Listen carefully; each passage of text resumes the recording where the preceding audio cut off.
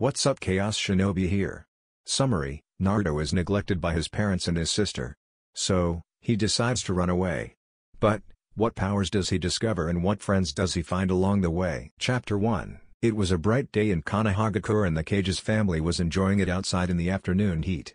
"Hey Dad, check this out," a little girl screamed out happily as she lifted a blob of water about the size of a hand out of the water and molded it into a ball hovering in midair about a foot off the water's surface. This little girl was called Narumi Uzumaki Namikaze, who at this moment was about 8 years old. Who was already about 4 feet 7 inches. 4 foot 7 inches. It is going to be like this, for my story means feet means inches. She had a slim figure already, seeing as she has been training almost since she began to walk. Plus, how much fat could possibly be on an 8-year-old future ninja? Also, she had long red hair that was as dark as her mother's and crystal blue eyes that showed complete excitement. Her dad was heard laughing and then quickly bent down to tell her, "Good job, you will be the best kunoichi ever. Besides your mother, of course." With a big smile. After Minato says this, his wife shows up in the doorway looking proudly at Narumi as well. Too bad not everyone in the family was enjoying this moment. For Narumi's brother, who was only 5 minuets younger than her, leaned against one of the trees in their compound enjoying the shade until he looked up at his family. This boy was Naruto, the only one of the family that never actually considered himself to be in it. He was tall for his age at around 4 feet 8 inches with unruly golden hair and, like his sister, shining blue eyes. Course Naruto was in shape as well for an 8-year-old, except for the fact that he had several scratches that have yet to heal from the village's demon hunt that happened this morning. You see, both him and his sister have the 9-tailed fox sealed into them. Except that Naruto has the soul while Narumi has the chakra. Course everyone still only attacked Naruto for that reason, because they thought that Naruto would eventually become possessed by the fox. "Che, my family looks as happy as ever and they still don't even notice me. Too bad for them. If they won't help me train, then I will just continue to do it by myself in secret." Naruto thought to himself, then pulled out a small book called Sealing for Advanced Sealers and began to read until it was finally time for supper, where his family doesn't even called for him and they just walk into the house and close the door, leaving Naruto to realize himself. Course when they all sit down, everyone except Naruto began to chat happily while Naruto just sat at the far end of the table and finished his ramen. When he did, he simply put his bowl into the sink and walked to his room. Course he wanted more, but he knew already that they would only give it to him if Narumi didn't want it, which never happened. You see, Narumi was a spoiled kid who always got her way. When they were growing up, she would always give ideas for stuff to do. Though when Naruto tries to pick something else, they always went with Narumi's idea, leaving her to sometimes brag and contradict her brother just to mess with him. With this and the fact that she was being trained while he wasn't, Naruto slowly began to isolate himself and not really bother trying to befriend anyone. Though Naruto was smart. If anyone actually noticed that, they would quickly realize the greatness Naruto was destined for, but sadly the only one who ever did was Kurama. Otherwise known as the 9-tailed fox. You see, Naruto met her when he was 4.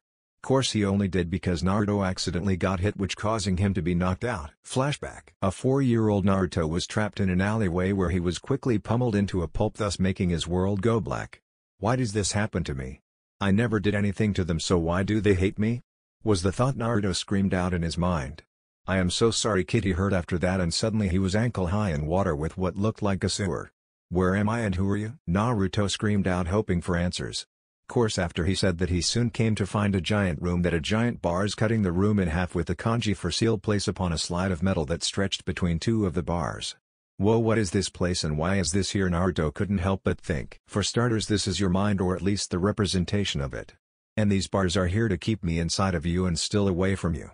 A deep voice told him that seemed to echo around the room. What, this is my mind? Wait, then why are you in here? Naruto asked the voice, hoping for more answers. Course after he asked that, 2 giant red eyes that had black slits going through them looked directly at Naruto from the other side of the cage. "I am in here because this is my prison. The prison I have to stay in because of a misunderstanding," the voice said. Then slowly the cage began to light up, showing the giant orange body of a fox. QB was all Naruto could think when he saw this, then suddenly screamed out, "Why are you in my body? Wait, seeing as you are in here, you must be the reason that I am hated." "Yes, youngling, I am the QB and the reason why the village hates you. But it is not completely my fault. As I said, it was a misunderstanding that put me here. But, that is a story for another time. Anyways, yes, I am so sorry that I have to cause a young kid so much pain, but it is also your village's fault, for they don't know the difference between the storage seal's scroll and the kunai held in it. Also, not even demons would torture a little kid for any reason. Still, I am so sorry," QB tells Naruto in a sad voice. "It is okay, QB, it is clearly not your fault like you said. I just have one question for you," Naruto told the fox, surprising it. What, you forgive me just like that? How is that plus? Whatever, I will think on this later, but for now what do you want, Kit?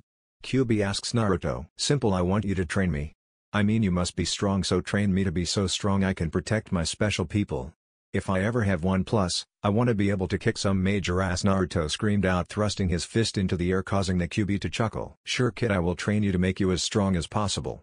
Though I would have even if you didn't ask, because I refuse to have a weak holder and so you don't have the villagers beating you up every day. Just know that it will not be easy and you probably won't like me too much after I am done with you.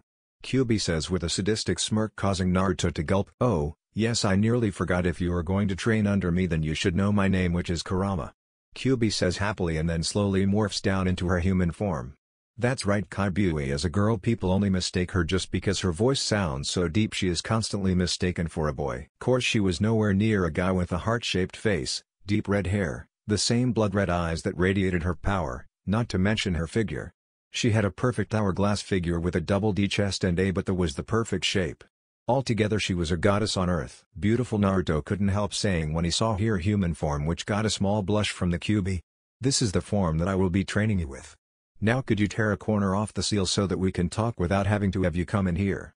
And while we are at it, could you change the layout of this place a bit for me too? I don't really like staying in a sewer. Just change it by wishing it to be something it is your mind. Kyuubi explained to Naruto, and with that Naruto did just what she asked and then transformed his mind to a luscious field filled with trees, small animals, and even had a small house for Kurama. Also, Naruto changed the seal into a collar for her, much to Naruto's displeasure, seeing as he wanted to get rid of it completely but needed the key if he wanted to get rid of it without killing them both. And after he did that, he went back into the real world and slowly made it back to his house. Such a good kid, it is too bad this village can't see him for the kind and smart person Naruto-kun is. Wait, did I just say kun? No, I couldn't have. Anyways, I wonder if I should tell him about what will happen if his sister uses my power.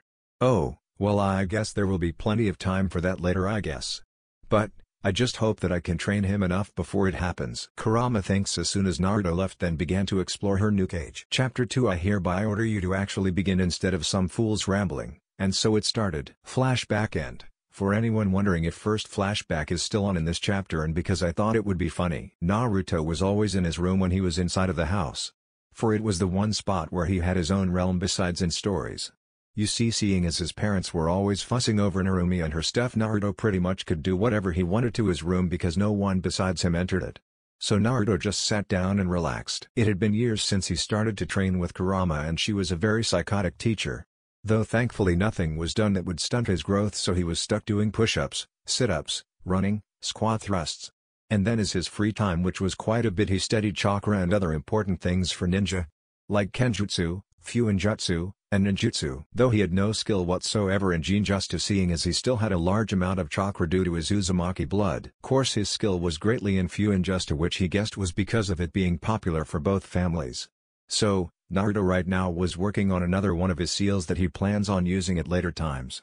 This time it was a seal that will launch out weapons or jutsus at people when they breach a certain area around the seal. Course the seals he makes are slowly being made because of the fact that he doesn't have a seal master as a tutor, and the fact that he is still in the explorer level of sealing, but he hopes to change that soon.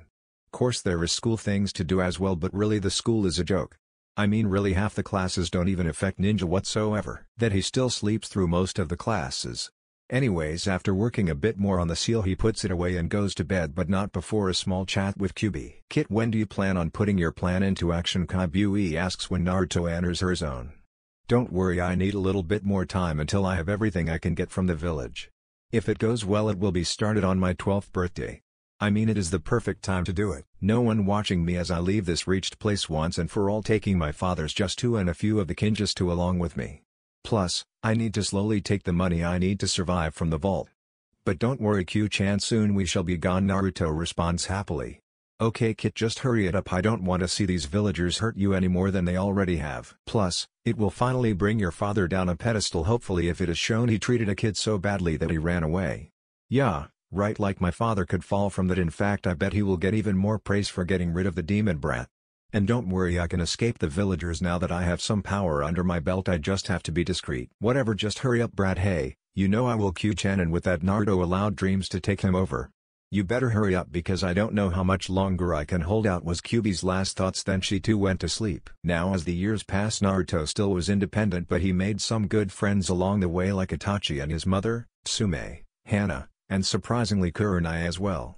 Which was an odd beginning. Flashback. You see, they meet when Naruto was running away from the villagers at age 6, where he ran past her and instead of her helping the villagers she put them all into a Jinjutsu for attacking a young child. "You are Kushina Sensei's son, aren't you?" she asks while the villagers are still in her Jinjutsu just standing around with glazed looks. Hi is all Naruto could tell her, still surprised someone helped him. "Well then why are you out here? It must be getting close to lunchtime. I bet your mom is worried about you." And with that she drags Naruto back to the Namikaze household. When she gets there she knocks on the door and then waits for a bit until Kushina comes and opens the door. "Oh, Kurenai, what are you doing here?" "Oh, well anyways come on in, we are about to have lunch, join us," Kushina says happily and then allows Kurenai to enter the house, hardly noticing that she has brought in her tired, slightly beaten child home. Course Kurenai just put it off, figuring that Naruto told his mom he would be out playing and got injured that way, and waited to enjoy lunch with her sensei. What surprised her was while the family was happily talking to each other, Naruto was left out. What, this isn't right. Why isn't Naruto enjoying the time with his family? She thought to herself, but still finished the meal. After it was done, Kurenai goes up to ask what she wanted to. For a while, Kushina sensei, did you know why Naruto was out by himself and got chased by a few people? What, no, I had no idea. I mean, we were training Narumi all this morning. Kushina tell her. Then why wasn't Naruto being trained as well? I mean, he is a part of this family as well. Oh, that is because Minato-kun and me think that Narumi needs more training because of the fox, so Naruto just has to wait a bit. She answers simply. What, but you could still train them both at the same time? Kushina says, confused. No, Minato has already explained that. We need all of our attention on Narumi. Naruto will just have to wait. No way, that is just stupid. Of course you guys can train both of them. Kurenai says, starting to see the problem. Well, I have to agree with Minato this time. I mean, the Hokage knows best after all. I mean, he is our leader, Kushina says, fully convinced. That is just stupid. I mean, this is obviously wrong. Naruto needs just as much attention as your other kid, Kushina sensei. Kurenai screams out. No, I have to go with Minato. He is. Kushina starts until interrupted. I don't believe this. You turned into what you hate, a fangirl.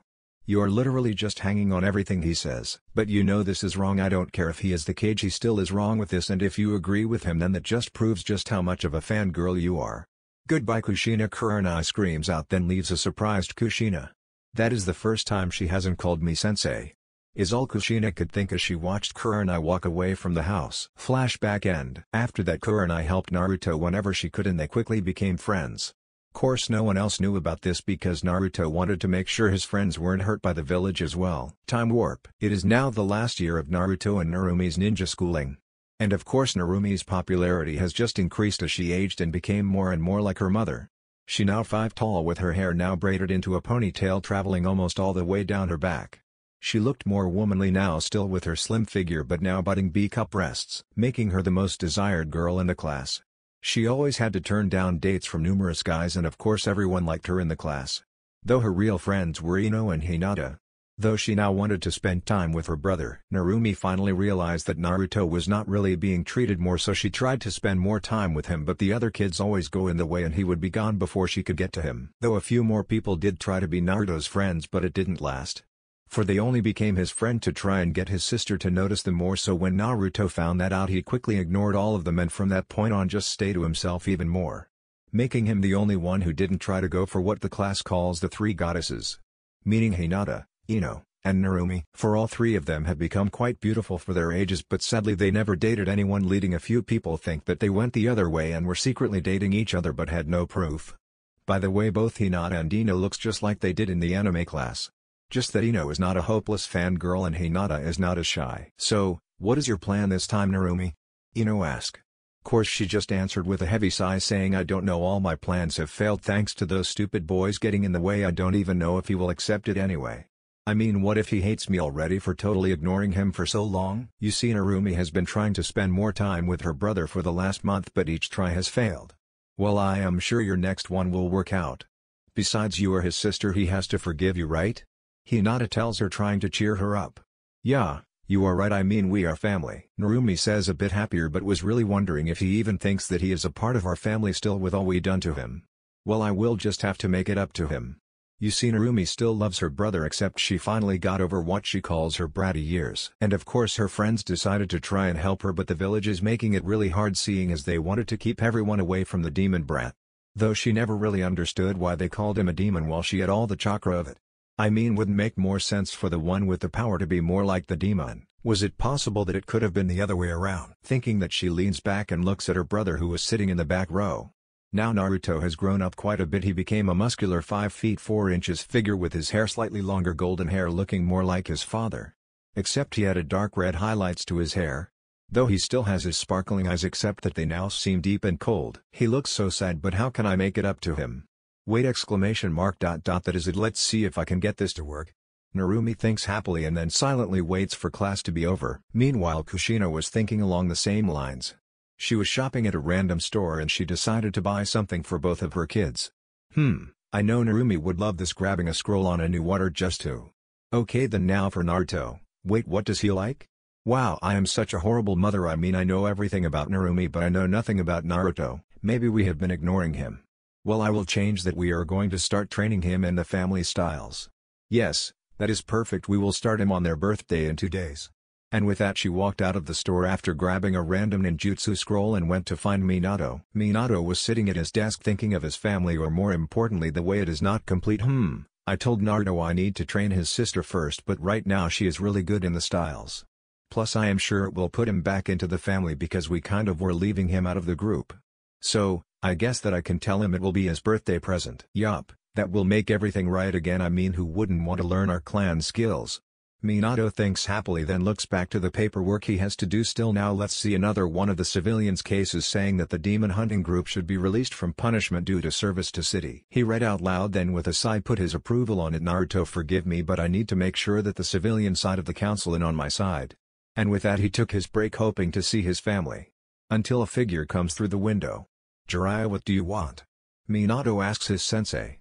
Hey, nothing, just came to tell you that the frogs gave me a prediction. Jiraiya says, instantly catching Minato's attention. Oh really, what is it? The hero of this world will be a ninja of many powers. The heritage brought from 2 great powers. Brought in by a leaf, but soon starts the fire. Till the goal is complete and destiny met its desire. The kid of power gaining the powers and support of many in power. Till their time comes and they put in the power. Soon shall be the end of the world we know.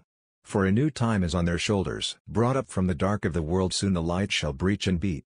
Jiraiya reads off of a scroll he has and then put the scroll away. Now the frogs want this kid as their summon, so is it okay if I give Narumi the chance to become their summoner? Jiraiya asks, already knowing the answer. So, you really think that it is her? Is all Minato says. Of course I think it is her. She is from you and Kushina are probably the strongest ninja in the village, so I am pretty sure it is her. I mean, who else could it be? He said like it should be obvious. Whatever, if you want to go ahead and give it to her if you want, but it is her choice to actually sign it. And with that Minato finished his work a bit more and left for his homemade meal. At the house, Kushina decided to talk to her husband. Honey, I have been thinking about Naruto. Kushina tells Minato. Really, so have I. Really, so, what have you been thinking about? Kushina asks. Well, we have been ignoring Naruto for way too long, so how about we start his training in our styles and justice? What do you think? I was just about to suggest the same thing, so let's just wait for the kids. And with it they started to make dinner together until they finally heard the door open up. Hey Mom, Dad, I am home. Narumi says loudly. Welcome home, honey. Do you know where your brother is? Kushina asks happily. You mean that he wasn't home already? He was gone from school before I could even try and find him today. Narumi says. So, they decided to wait for Naruto, and while they did they filled in Narumi on their idea, which brought up Narumi's mood. It took a while, but soon the door was heard opening again and they saw an injured Naruto walk through the door. And Kushina surprised him by screaming out, Naruto, what happened? Nothing, I just injured myself trying to climb a tree. Why are they worrying about me? A confused Naruto thought.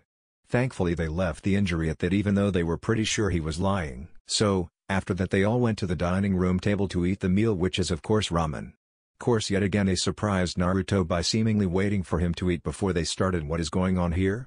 Never have paid attention to me before, why are they now? Was all Naruto could think of as he ate.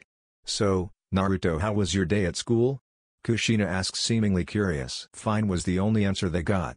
After that there was a length of silence where no one really knew what to say.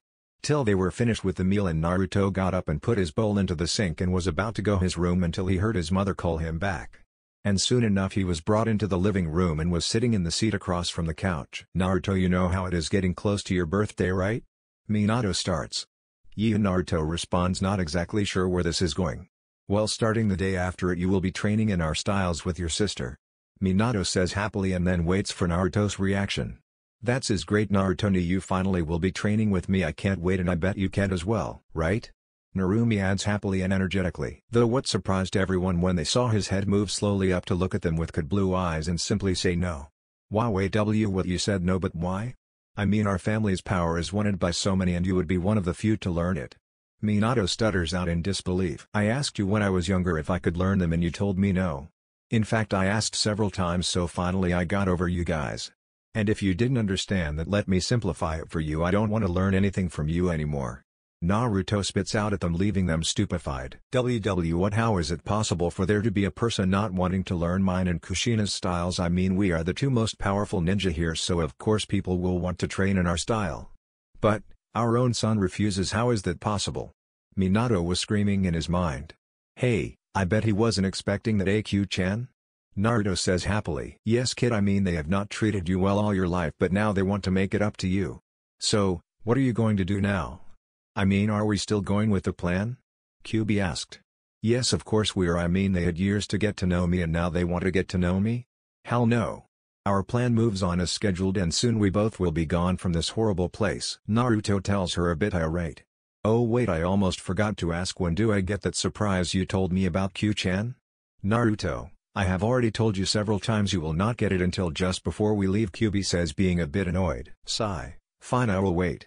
Naruto says, disappointed, which tempted Kyubi into telling him, but she refrained from doing it because that secret was a bit too big.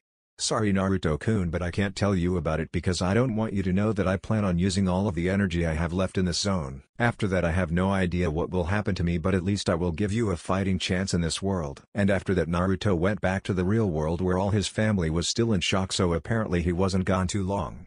Well, if that was all, good night Kushina-san, Minato-san, Narumi-san. Naruto say, clearly forcing himself to have a neutral tone in his voice as he gave a quick bow and then walked to his room, leaving his family in utter shock, seeing as he not only didn't want them to train him but he also just acted like they weren't a family. Has he gone that far into depression? Kushina and Narumi ask themselves. Wait, this couldn't be my fault for letting the village take their hatred out on him. I mean, the village can't be that bad on him, right? Yeah, he is probably in shock of such an amazing opportunity. Minato thinks to himself. And with heavy hearts for the girls and a knowing smirk from Minato, they all went to sleep as well. After all this, they tried several things to interact with Naruto which all failed, leaving them even more upset. While Minato just waited patiently for Naruto to come running up to him begging to learn his style. Finally, it was the night before. Finally, after what seems like ages, I not only have the perfect escape plan but I have the perfect time as well. Naruto thinks happily as he was about to fall asleep until he heard Kyubi tell him to stay up. What do you want, Kyubi? Naruto asks her, seeing as he wanted to get some good sleep before he had to go. Kid, it is not only time for your present but also I will tell you my actual name. Kyubi tells Naruto sadly. What, but you told me it was Kurama? Why did you lie? Naruto quickly asks, wondering if she didn't trust him. This is why I was postponing. You see, Kurama is the name I got when I became the Kyubi. It is given to each new Kyubi for an unknown reason, though I personally think it is because those old coots don't want to learn new names. And before you ask, yes, the Kyubi has changed, but it is only after every 100,000 years. And no, I will not tell you my age. You never ask a girl that. Hey, just wanted to add that if a girl reads this, take it as you want, but I mean no harm. Anyways, for real names, they are only given to the few you trust, and you are now one of them, Naruto-kun, so my name really is Natsu. For your gift you need to go into your sister's room without waking her up. What are you trying to get me to do? Naruto screams out with a small blush on his face. Sigh. When did you get so perverted? Anyway, no, I need you to reach my sealed demon chakra, and to do that you need to allow me to take over your body while touching her seal, was all Naruto could say, then went to his sister's room to do what Kyubi asked him to do. When he entered her room, he saw her crunched up into the smallest ball she could. Plus you could clearly tell that she was crying for quite a while. Man, I feel like I should comfort her. Wait, what am I saying? She is one of the ones that made me want to leave. Naruto thinks as he rolls her over so he could slightly and touch the seal. Almost immediately after, Naruto's subconscious was pushed back and Natsu was in charge. Okay, then now that we are this far, I will tell you my plan. Seeing as you can do nothing about it, I plan on using the last bit of my retained energy and some of my chakra from her to give you a bloodline, Natsu said with a sad smile. What? And no, I don't need a bloodline. Why don't you just stay with me and that would be good enough? Naruto asked, hoping to change her mind. So sweet, but no, I need to do this. You see, even if I didn't give this to you, I would only last about another month before I went away anyway. You see, a soul is not meant to be away from its chakra, so I have only been surviving by the chakra I collected from the chakra residue I left and a bit from the death, seeing as she decided that it wouldn't be right for me to go back into hell without all of my chakra. Besides, now that I am in control, you can't stop me, so goodbye, Natsu said, looking about ready to cry. I am sorry, Naruto-kun, I wish I could have stayed with you, but I can't. Besides, even I don't know what will happen after this, Natsu thought, then began her ritual. Soon after she started the seal on Natsume, leak out a bit of demon chakra that traveled up Natsu/Naruto's arm and dispersed around her/his body. After about 5 minutes of this, Naruto started to feel the energy pull up inside of him, making him feel his chakra coils increasing and his very DNA being transformed. Though it was not the easiest thing to go through, so in his mind Naruto was screaming in pain as he felt the chakra burn at his very essence, changing everything so slow that it seemed like an eternity. Till finally it stopped. And Naruto finally looked around Natsu's room, which was quickly crumbling away, and on the other side of the room was a semi-transparent Natsu. Natsu, please don't leave me, Naruto says, tearing up. I am sorry, Naruto-kun, but I had no choice. It would have come to this eventually, so why not when I can give you something for it? Now don't get sad, I have managed to unlock the Uzumaki's rarest bloodline, the Rinnegan. Now you need to master it yourself, but I left a scroll on it in your room, seeing as I was kind of taking you over when you gave me consent while you were semi-awake. Now the scroll is under your bed, hidden under a floorboard. Now, go, goodbye, Naruto-kun, Natsu said as she faded away from Naruto's mind. Goodbye, Natsuhime was Naruto's last thought until he brought himself back to his room and fell asleep. When Naruto woke up, he sat depressed for hours until it was close to the party. Well, I might as well continue the plan. I will mourn for her later when I am free, just like she would have wanted, Naruto thought, then went downstairs to get ready for their party. So, Naruto went to the bathroom and was surprised what he saw in the mirror. In the mirror was his regular face, but his eyes, instead of being blue, were a dark purple, and there was a single black ring going around his pupil. So this is Rinnegan, eh? Oh wait, that's right, I need to get that scroll and study how to use my last gift from Natsu, Naruto thought. Then after getting cleaned up, ran into his room to pack everything he needed up into a giant scroll and wrote his final note to his family. Of course he had to wait until the party started to get his time to leave. And of course the party started with everyone focusing on Narumi without even thinking about Naruto, except for a few who planned on giving him their gifts to him later. Well, that is all I need. I can hear the party starting now. It is time to go, Naruto told himself, and started to walk to his window, leaving a sealed envelope on his bed. And without turning back, he jumped out his window without an emotion shown on his face and didn't even turn around. Goodbye, my friends, he thought as he pictured the few people in the village he cared about. A while later, Naruto speed past the wall of the village and was a mile away from crossing the border when he decided that he should rest a bit before continuing. Meanwhile, at the party, everyone was having a lot of fun at the party until it was time for the gifts, which were plentiful. Though most of it was just toys and other things Narumi wanted, there were also ninja stuff for her as well, till finally she got to Jiraiya's gift to her. Here you go, Gaki, Jiraiya said happily, throwing down a big box that landed right next to her, and when she opened it she saw a giant scroll which made her eyes light up. Is this, she asked, until Jiraiya quickly interrupted. Yes it is, I would like you to sign it if you would be so kind, and I will teach you all about summing frogs. Yay, Narumi screamed out happily. Can one-chan sign it as well? Narumi said hopefully. Oh, of course he can, Jiraiya said, a bit surprised by her asking. Yes, now he will have to train with me, then I can finally apologize to him, Narumi thought in pure bliss. Then Kushina realizes Naruto was not downstairs and asked Itachi to go and get him, which he did happily, until he walked down moments later looking depressed while holding a piece of paper, putting everyone on edge. He walked up to Minato and Kushina and showed them the letter, which made them both frown. Ambu, all of you go out and find Naruto, he is trying to leave the village. Minato screamed out, and soon blurs were seen running around the village looking for Naruto. Naruto, where are you going? Narumi though sadly as she looked out the window, seeing as she was told she couldn't go search. Oh, stop worrying, he is better off out there then, and here Gaki, a voice scolded her. What, who are you? How did you get into my mind? Nope, don't feel like maybe after Naruto-kun escapes this hellhole, the voice told her mockingly. Come on Naruto, it may be my fate to be forever locked up here, but you still can escape, yours the figure thought as it ignored Narumi. What?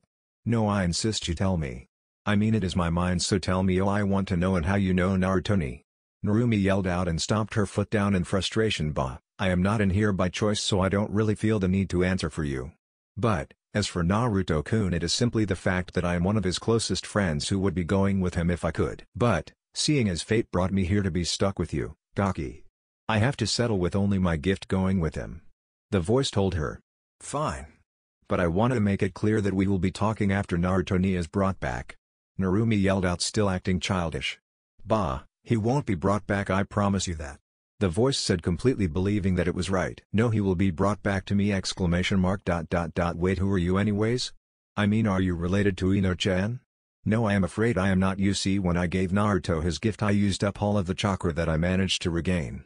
Seeing as chakra regeneration is very slow when you are in seals. Anyways, I didn't know what would happen to me after that, but apparently something brought me to the largest reserve of my chakra. So we are stuck with each other. The voice told Narumi. KKQB. In the blood. Well, soul, you get the point, QB says with a sneaky smile on her face. What? How? Wait, if you are here does that mean that bro is dead or something?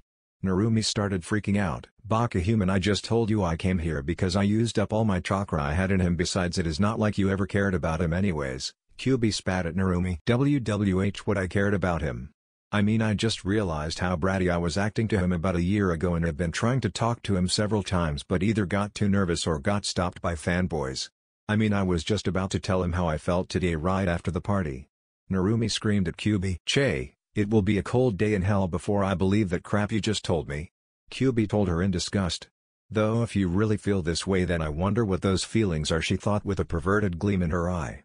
It doesn't matter what you say, Baka QB, I still will find him and tell him how I feel even if he actually does leave this village, Narumi thought, determined. Plus Naruto decided to start to move again after a few minuets of resting.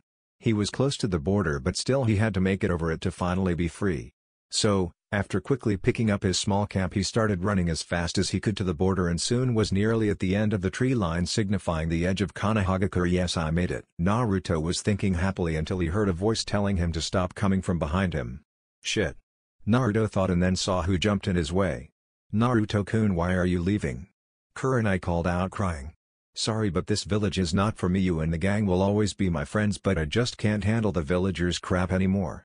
So, please let me go, Kurenai-chan, Naruto said, really hoping she would let him, seeing as he really didn't want to fight her. Fine, Naruto-kun, if you really think you have to leave I will let you, but if you forget about us I will make sure I come and put you under a gene just who even you can get out of. She told Naruto, still crying a bit. Wow, I really need to figure out a good way to give off emotions and other random stuff. Man, you really don't realize what you will need until you actually start one. Oh, yeah, and this one is so annoying because I keep wanting to write in first person due to the last story I was working on. Thank you, and I promise that I won't forget you all. Please tell everyone I will miss them. But, this is something I need to do, Naruto said, and with that he ran past Kurenai and officially crossed the border, leaving his old life behind him. Plus 2 months later.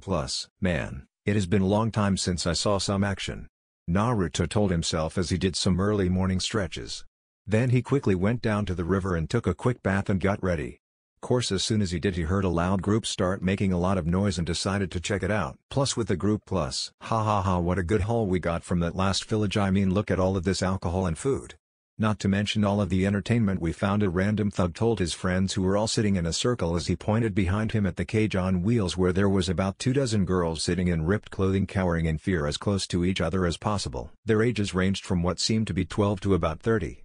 After the guy said that, his group laughed with him, utterly terrifying the girls. Oh, no, why did this happen to us? One of the girls whispered to herself while holding her legs close to her body. Don't worry, I am sure some night will save us, just like in the tales we were told.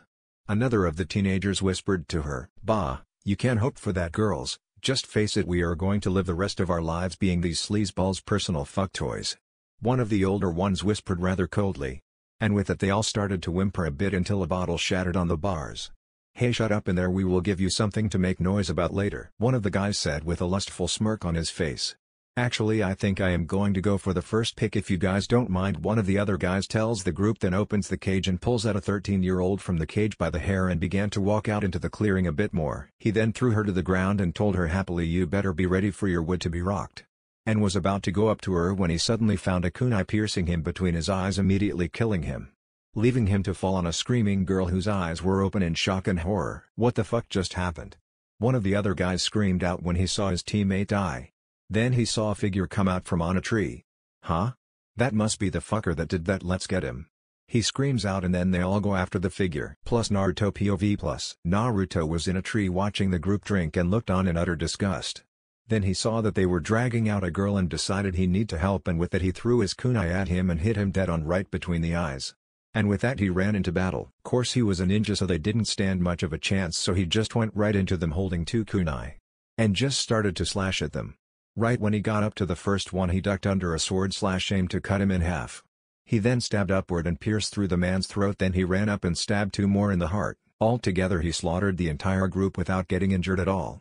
I don't know why these thugs wouldn't run. I mean, they saw me kill all their friends, why didn't they? Naruto asked himself, then began to walk through the camp to get to the cage. Halfway to the cage a man randomly jumped out from behind a tent slashing with his katana.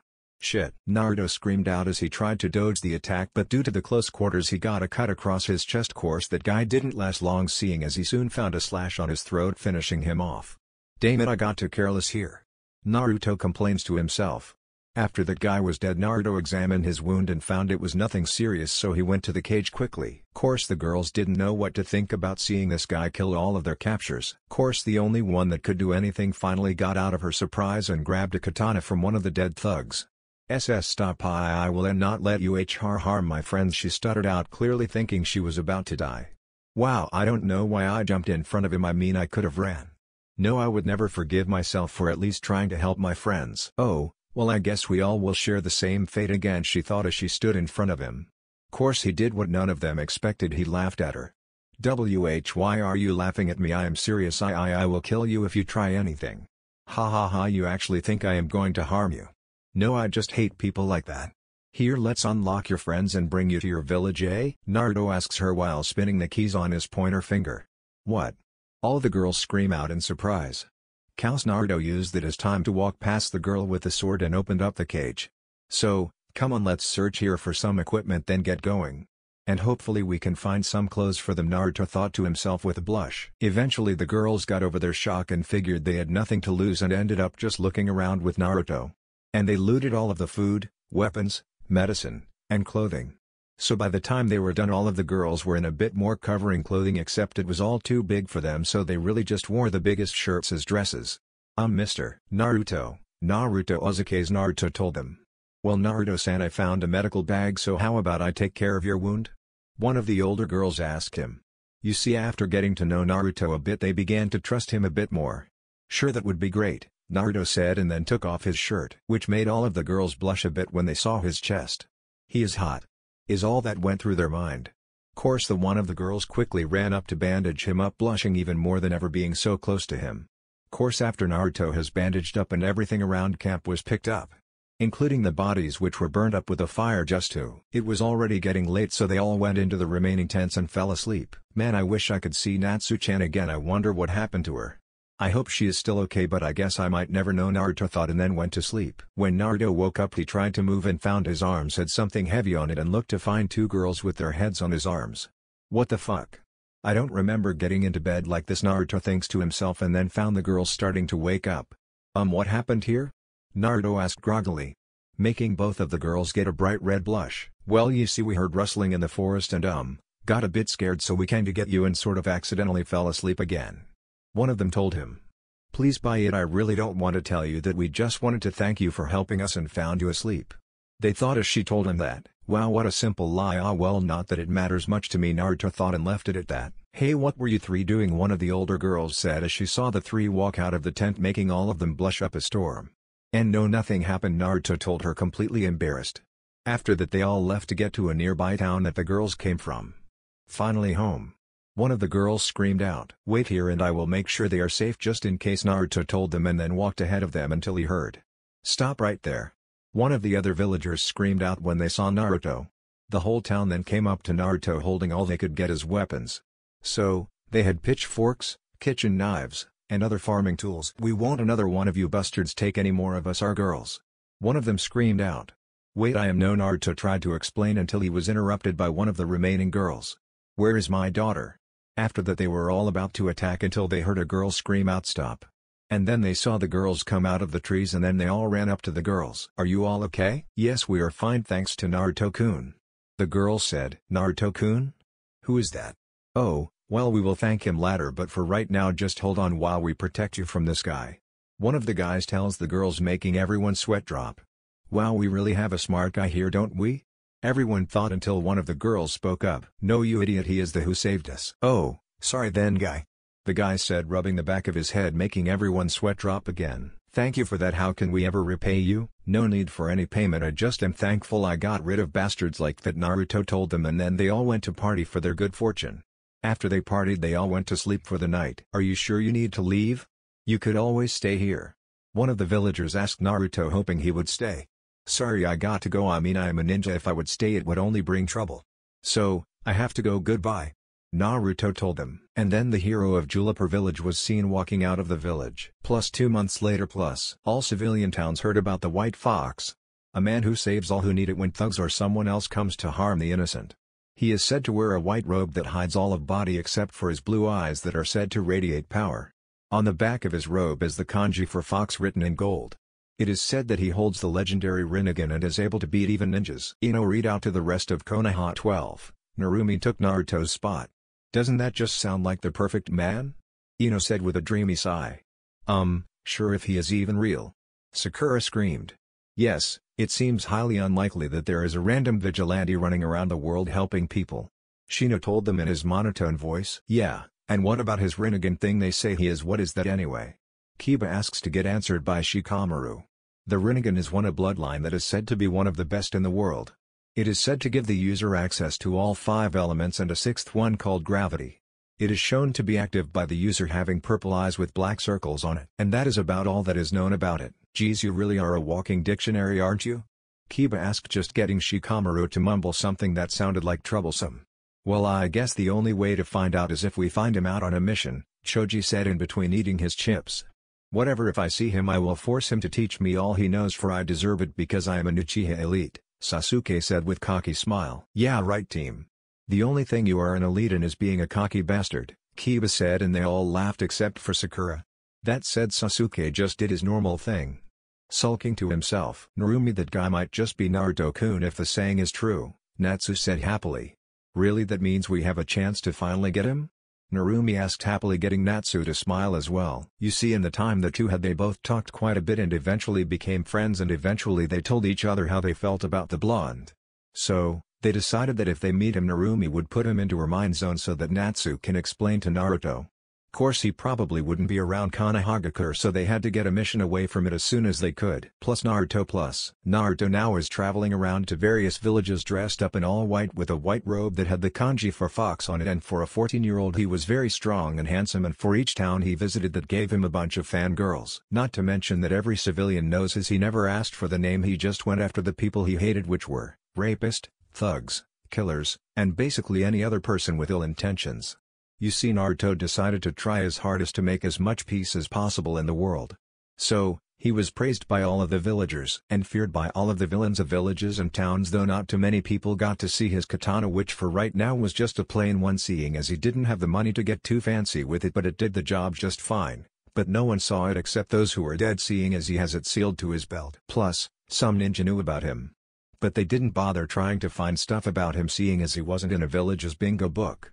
But that was just because he didn't piss off any villages yet. Though if he was a missing ninja, he would probably be a B-class missing ninja. But he still doesn't have any village to belong to. Sometimes it is good to just relax, Naruto told himself as he sat on a random tree branch in a forest that was not close to any villages or people.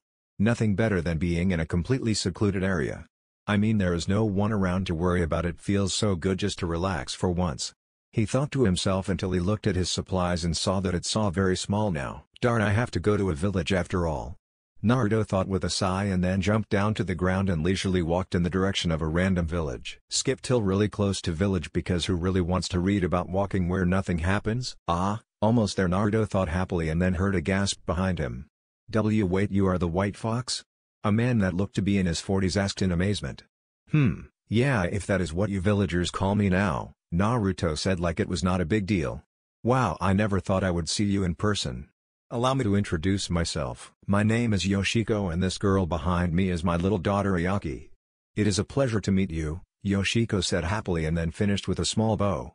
Meanwhile the girl stood behind her father unsure of what to do. Yoshiko was a middle-aged man who was probably in his early 30s who wore a simple brown kimono while Ayaki seemed to be 10 or 11 and wearing a dark red shirt and sweatpants. Nice to meet you guys, Naruto responded kindly. So, what are you going to the village for? Yoshiko asked. Nothing really. Just getting low on equipment. Naruto calmly told them. Ah, well you have come to the right spot then. Welcome to Yosh Market, home to all your gear and many other things, Yoshiko said happily. What my father meant was that we own a moving market that sells almost anything, Ayaki said with a sigh. Ah, well sure I guess, but may I suggest waiting till you get in town to try and sell someone something? Naruto told them with a small smile. Hey, yeah that might be a good idea, Yoshiko said a bit embarrassed. And with that both Yoshiko and Ayaki jumped back onto their cart.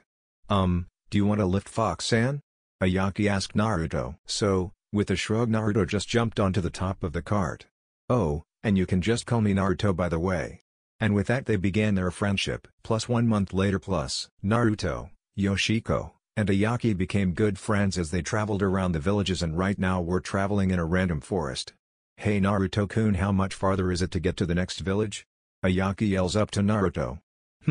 It seems to be still about another half an hour, Naruto tells her. Really that far, man? We sure are going slow. I mean wait, what is that? Yoshiko says, then was interrupted by the group hearing a random noise in the forest, which put all three of them on edge. Then all of a sudden a teenage girl in a blue kimono with long red hair running as fast as she could. Whoa, what's the rush? Naruto called out to her. When he said that, she stopped and answered between pants, can't stop being chased, need to escape, get help. After that Naruto was about to ask what she was escaping from until two chunin that appeared to be from the village hidden in the mist. Crap, where did that bitch go? One of them asked. I don't know, but we need to find her. You know how much we can get for capturing her? Wait, there she is, the other said, and then charged at her only to be stopped by 3 kunai that were thrown right in front of their faces. What the hell? They both asked until they saw a blur of white come in front of them. Wait a moment there, why are you chasing this girl anyway? Naruto asked calmly. We are chasing that bitch because she has a bloodline. Everyone knows that bloodlines are evil and must be destroyed, plus we will get some good money for that bitch from the cage. Now move out of the way so we can get the slut already, he yelled at Naruto. Wow, so they are chasing her for no reason and plan to make money using her. That is it, I am so gonna kick their asses. Naruto ragged in his mind. Ah, well so you are hunting bloodlines, does that include this? Naruto asked them while he activated his Rinnegan with a smile. Yes, exactly like that. One of them screamed and then started to do hand signs. Water dragon, he screamed out, and out of a giant jug he had on his back came a giant dragon. Seeing this, Naruto didn't even blink but just put out his hand and screamed divine push, and the dragon hit the force of gravity and blew up, which surprised both of the guys. So, while they were still in shock, Naruto held out his sword in one hand and held out his other hand beside the hilt. Divine pull and brought one of them to his sword. Squelch. The man still had the look of surprise on his face as the sword pierced through his rib cage, killed him. After he died, Naruto let him slide of his blade and looked at the other one, which had a look of pure horror on his face. Shit is all the guy could think as he stumbled a bit, then ran as fast as he could away from Naruto, who let him run to check on the girl. Course before that he simply looked up to his traveling companions and apologized for them to have to see it. Ah, well those guys deserved it, Yoshiko told Naruto, and with that Naruto just nodded and went to check on the scared girl. Course he couldn't help but marvel at her beauty first. The girl was about a year younger than Naruto, with a perfect hourglass figure, ample breasts, beautiful shining eyes and long red hair. She was a true beauty to see and he couldn't help but blush a bit. Are you okay? Naruto asks her sincerely. I am okay, she tells him, still a bit surprised by what happened. That is good, now can you tell me your name? Naruto says kindly. This guy just got rid of the people that chased me. He must be really strong. Though can I trust him? Ah, well I guess I can't really beat him or flee from him because of his strength. So, I guess I can only try and get him to the Mist's rebellion. I hope he does. It will be nice working with a hot. Wait, what am I thinking? I just met this guy and I am already thinking of him as boyfriend material. What the hell am I thinking? She thought to herself and then decided to try and befriend him. My name is Mai. She finally told him. Ah, well Mai-san, my name is Naruto. So, why were those guys chasing you anyways? Naruto asked her. Well you see, I am a Genin from the village hidden in the mist. And right now we're in the middle of a rebellion. Because our cage has begun to try and get rid of all of the bloodlines in the village. So, Us with bloodlines and those who agree with us are trying to overthrow the cage to rebuild the village back to its former glory. So, will you please help me, Naruto-kun? Mai asked him hopefully with the puppy dog no jutsu. Yay, I would hate to see a bastard rule over an entire village, so I will help you in the rebellion. Naruto told her after taking the time to think about his options. Then Naruto turned to the rest of his group.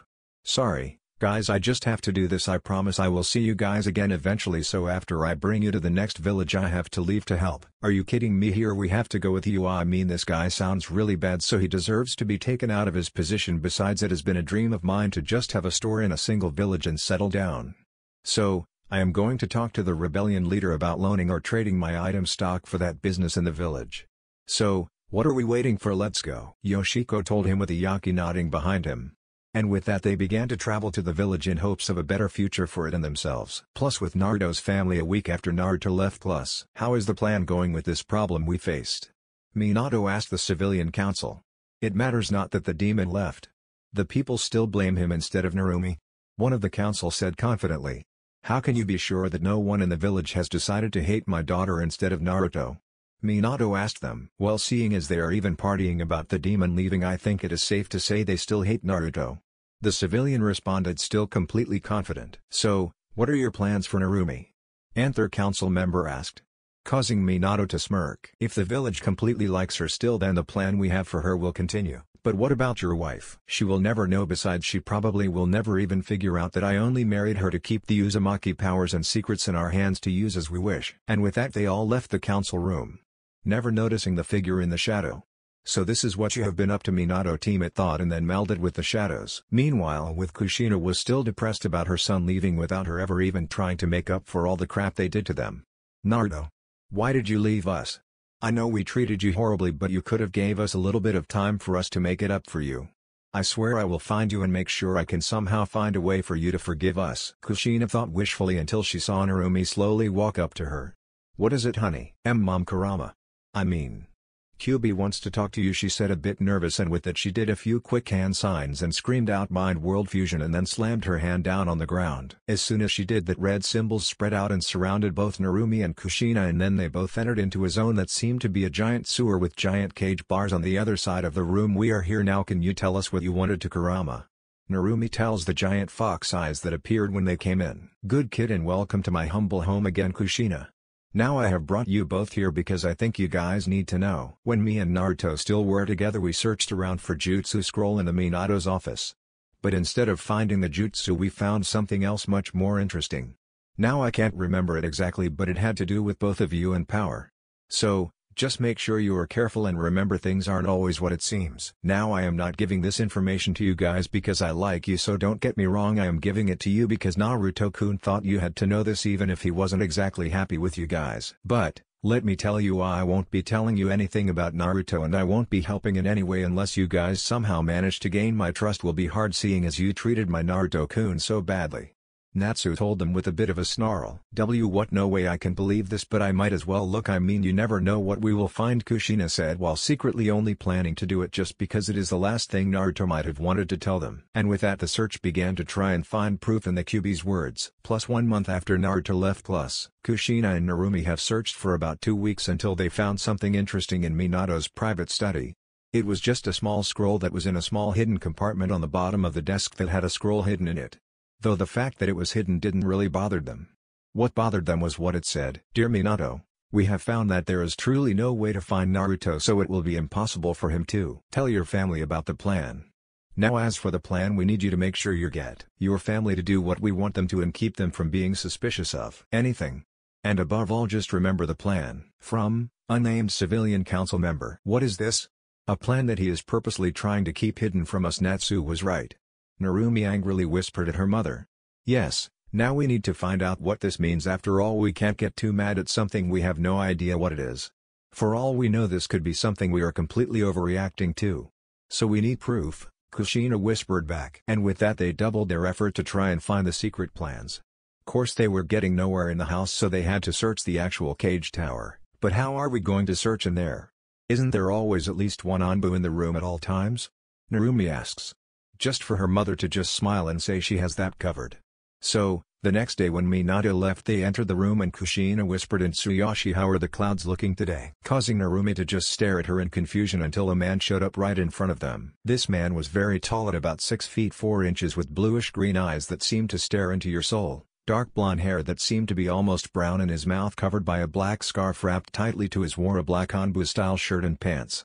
Though the most impressive part of his outfit was the giant sword he had going across his back. Think Zabuza's blade, just more like a regular sword's look to it. But altogether he looked intimidating and very strong judging by his looks. "Who is this?" Narumi asks when she saw him. "This is one of my old students who has always been one of my most trustworthy friends. I mean, he is practically family to me," Kushina told her happily, causing Tsuyoshi eyes to light up a bit in happiness. "So, you are going to let us search in here?" Narumi asks. "Yes, as long as you make sure that it looks the same. I don't want to get in trouble, but I have to help Kushina-sensei when she needs it," Tsuyoshi told them in a rather neutral tone of voice. "Thank you, Tsui-kun," Kushina says and then walks by him to begin to search. They searched for about 30 minuets thanks to Kushina's scanning jutsus until they found a secret scroll that looked suspicious. So, Kushina used her skills and seals to crack the seal and began to read after decoding it. Plans for Uzumaki Kushina and her daughter Namikaze Uzumaki Narumi. Seeing as the Uzumaki clan is so strong, we must make sure that it stays in the Hidden Leaf Village. This must be done by any means possible. Right now we are working on having our top shinobi, Minato Namikaze, seduce the last Uzumaki girl Kushina Uzumaki.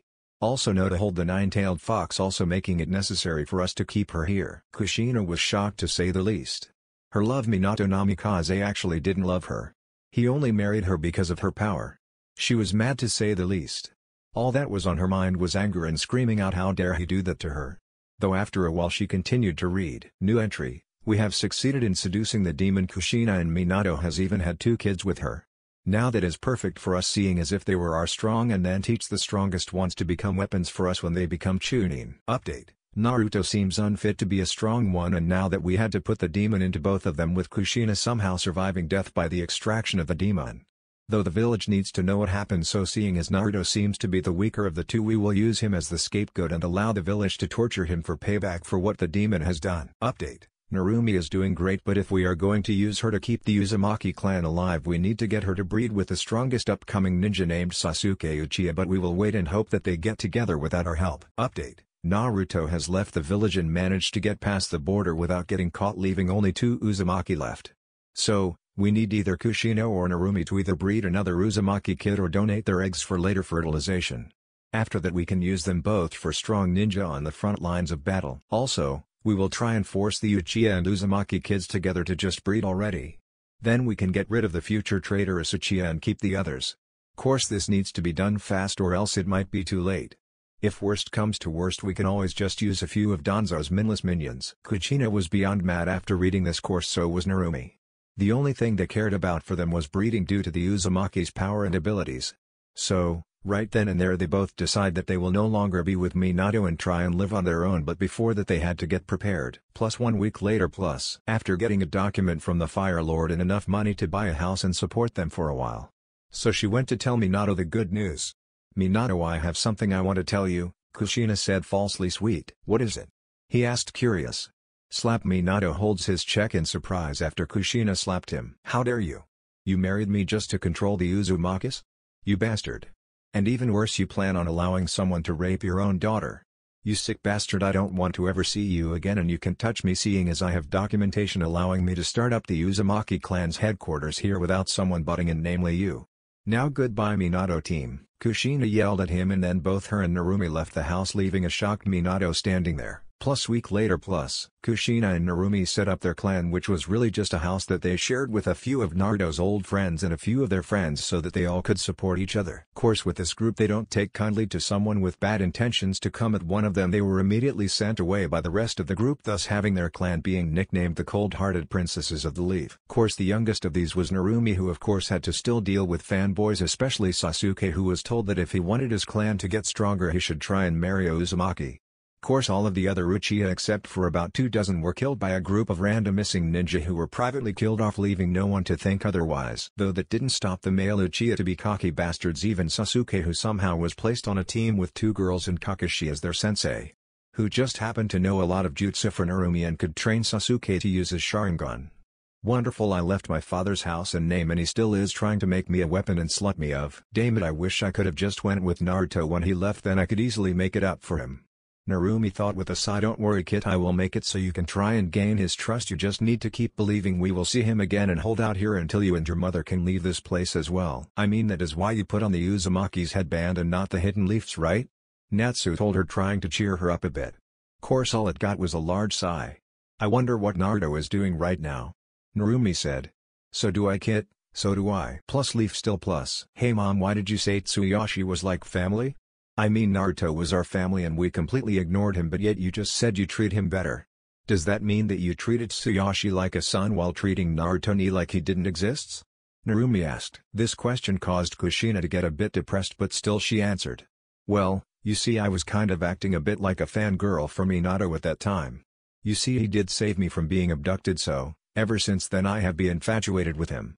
So, I followed his every word without questioning it. Now of course a few people tried to help me get out of my fangirl ways, knowing that I became what I hate. Course all my friends tried to help me, but I pushed them all away. So, I was just following Minato for the most part, though I still am at fault. I plan on making it up to Naruto. Kushina mumbled out and then quickly added, oh, and if you ever get like that, I am going to kick your ass all around the world. We don't need another mistake like this happening. Well, that was informative, but you didn't exactly explain why Tsuyoshi will follow practically anything you ask him to. Narumi told her mother. Oh, that simple. It is because I saved him from dying when he was young. Plus flashback plus. It was the one of our battles with the rock. Kushina, who looked about the same as her older self, except for her now wearing her battle suit, which was a dark red shirt and pants with her two katanas across her back forming an X, and she was with her team that was now all Chunin. There was Tsuyoshi, was wearing the same thing he does in the future except for the scarf, and was tall for his age at 5 feet 4 inches. Also, instead of a giant sword, he only had a small katana that was only about 3 feet long. Beside him was Kenzo, a short man at 4 feet 6 inches wearing a black shirt and white pants. He was the weakest of the group but still the most energetic, usually being the one to run headfirst into battle. Completely unimportant character, just wanted a third member in the group. And of course he had his weapon pack on his right leg. Finally beside him was Amaya, the second girl in the group, who was pretty tall at about 5 feet 2 inches with a B-sized breast held tightly to her body with a dark pink battle kimono that showed of her beautiful body perfectly. But if you got caught being perverted around her, you would feel the pain of brass knuckles. Don't know any better way to say it except she has metal gloves on her hand to increase her combat deadliness. And she also has light brown hair that simmered in the sunlight and deep hazel eyes that seemed to be filled with gentleness, even if she was vicious in battle. And altogether they made Group 11, which right now was being split up to help battle a large group of enemy ninja, which quickly was done and they split up and went their separate ways. It was a big battle and Tsuyoshi was battling fiercely. All around him was dead ninja until a loud boom was heard and a red light showed in the sky that made all enemies retreat. Course that made Tsuyoshi get a bit too cocky and he accidentally turned his back on an enemy he thought was dead, who pierced him through his stomach, leaving him to fall to his knees in utter shock and pain. Now you fooled, the man screamed out and was about to piece Tsuyoshi's head from check through to the back of his head. Thankfully the man lost his head right after piercing Tsuyoshi's check, leaving him to fall to the ground bleeding out from the wounds. Course then he was picked up gently, so he turns his head and sees his sensei. Kushina sensei, he whispered out weakly. Don't speak, don't worry, I will make sure you get healed up. Kushina told him and then carried him off to get medical attention, thus saving his life. Plus flashback and plus. And that is why he almost always tries to help me whenever he can, no matter what I am like. Kushina finished up her story. And after that they went out to get more stuff to get situated in their new house. This is just a way for me to explain the relationship Tsuyoshi has with Kushina and showing a reason she didn't question Minato. Now he thinks of her as his hero and wants to return the favor somehow. Plus with Naruto and gang plus. Naruto, Mai, Yoshiko, and Aoki were traveling slowly to the hidden village, only stopping when needed. Meanwhile they all were talking with each other and getting to know Mai more. So, that is basically my story. Mai, Naruto told her as he finished telling her why so many villagers called him by his nickname. Altogether they all were quickly adding Mai into the friendship circle. Ah, man, this is nice, just traveling around with people not trying to attack you. Riding around and just spending time to become friends. I mean, all of these guys seem really nice, especially Naruto-kun. I mean, he is the one who saved me, Mai thought happily and then looked over to Naruto. What a guy. I thought that there would never be a guy like this in the world, but apparently I was wrong. I mean, Naruto is kind, strong, handsome, caring, and loving. I mean, he is every girl's dream guy. Wait, what am I thinking? I can't be falling for Naruto-kun, can I? Mai thought, shaking her head with a blush starting to appear on her face which Naruto noticed. "Hey Mai-chan, are you okay? I mean, your face is turning bright red. Are you getting sick?" Naruto asked her, worried, while he pressed one of his hands on her head to try and check her temperature, making her blush even more. "No, your temperature is fine, just be careful, okay?" "Oh, I know, why don't you go inside the cart with the Yakine to cool off a bit," Naruto told her, still concerned a bit. "Oh okay," was all Mai could stutter out, and then went down into the cart for some rest. Sigh. Naruto ni might be strong in a lot of areas, but he sucks with reading a girl's emotions, eh? Ayaki said, shaking her head with a small smile. Wait, what do you mean I don't like Naruto-kun? Mai stuttered out, blushing even more. Course this answer just gave Ayaki a sneaky smirko, and I suppose that you always had that much red on your face, Ayaki said. And no, Mai starts, then sighs loudly. Yay, it may be possible that I might have a little crush on him. Mai says, then stares at the laughing girl in front of her. What is so funny? You are so trying to deny that you are totally in love with him, Ayaki said happily. Course she got no answer from the now blushing Mai. Course after that the journey continued like normal. Plus somewhere outside of the Hidden Mist village, plus a group of people were in a big tent sitting around a giant table that had a bunch of maps and papers on it. Okay, so how is our troops DOI? One of the people began, until another person with the Mist Village's headband came running in. Mai-sama, what is it? The speaker, who was not named as Mai, asked. We can't find Mai anywhere. The last time we saw her she was heading into one of the small town around here. We think she was seen by a traveling loyalist. What? No, how is this possible? We need to go find my little sister. Mai screamed out. I am sorry Mai-sama, but it is highly likely that she is caught or dead by now. It has just been too long. Mai is lost to us. The person said sadly, and then left the tent. Meeting is done for now. So, please everyone just leave and let me mourn for the loss of my only remaining family. Mai told all of the people in the room and then waited for them all to leave. After they all left she started crying, thinking that her sister was dead. Plus with all of the Leaf's 12, regular gang that is in the show, plus all of them were there except for Sakura and Sasuke. Hey guys, so how are you doing today? Narumi asked all of them. Great, mean mom has finally gave me a bingo book. Yeah, I haven't really heard of one in a while, so if I got the name wrong, it is the book where missing ninja are posted today, so who wants to look up a few ninja? Kiba said happily, and then opened up the book. I know, how about we look up that white fox guy that we talk about? I mean, maybe we can finally see if he actually exists. Ino suggests and everyone agrees with her, so Kiba begins looking for him and then drops the book in surprise. He actually does exist. Kiba exclaims in surprise. Wait, what? Hinata and Ino said in surprise. It is right here, look, Kiba said, and handed the book to Narumi, who showed it to both of them. Name, unknown. Nickname, White Fox. Age, 14. Rank, B. Village affiliation, none. Wanted by, Hidden Mist. Reason, killing 2 Mist Ninja. Abilities, Kenjutsu, unknown. Taijutsu, Chunin. Genjutsu, unknown. Fuinjutsu, unknown. Ninjutsu, uses gravity, rest, unknown. Description, tall man who is a bit taller than 6 feet. He is known for wearing a white robe and everything else he wears is white. He is known by the kanji for fox on the back of his robe. He also has blonde hair, blue eyes, and 3 whisker-like marks on his cheeks. This guy is known to strike down people close to villages, and people are advised to be careful around him. Advice for fighting, watch out for his bloodline, for he is stronger with it. He is no afraid of killing people, and other abilities are unknown except for him being able to use gravity to his advantage. Reward, 400,000 Ryo. I am putting 100 Ryo equal to $1. This guy is impressive. I mean, he is our age and does not only has killed Chunin level ninja but also has a bounty. I mean, what if we have to face him? Just how badly will we lose to him? Shino told the group in a voice that sounded like it had a hint of surprise in it. What are you saying? I bet we could kick his ass, Kiba yelled out. Get real, this troublesome guy could probably kill us all, Shino said in his normal lazy voice. I bet if I take care of this guy, then Normie, Ino, and Hinata will all be impressed with me and wanna be with the strongest guy of our group. Kiba thought with a bit of drool coming out of his mouth. Oi, Mutt, you better not be thinking about any of us girls here or we will kick your ass, Ino said angrily when she saw Kiba.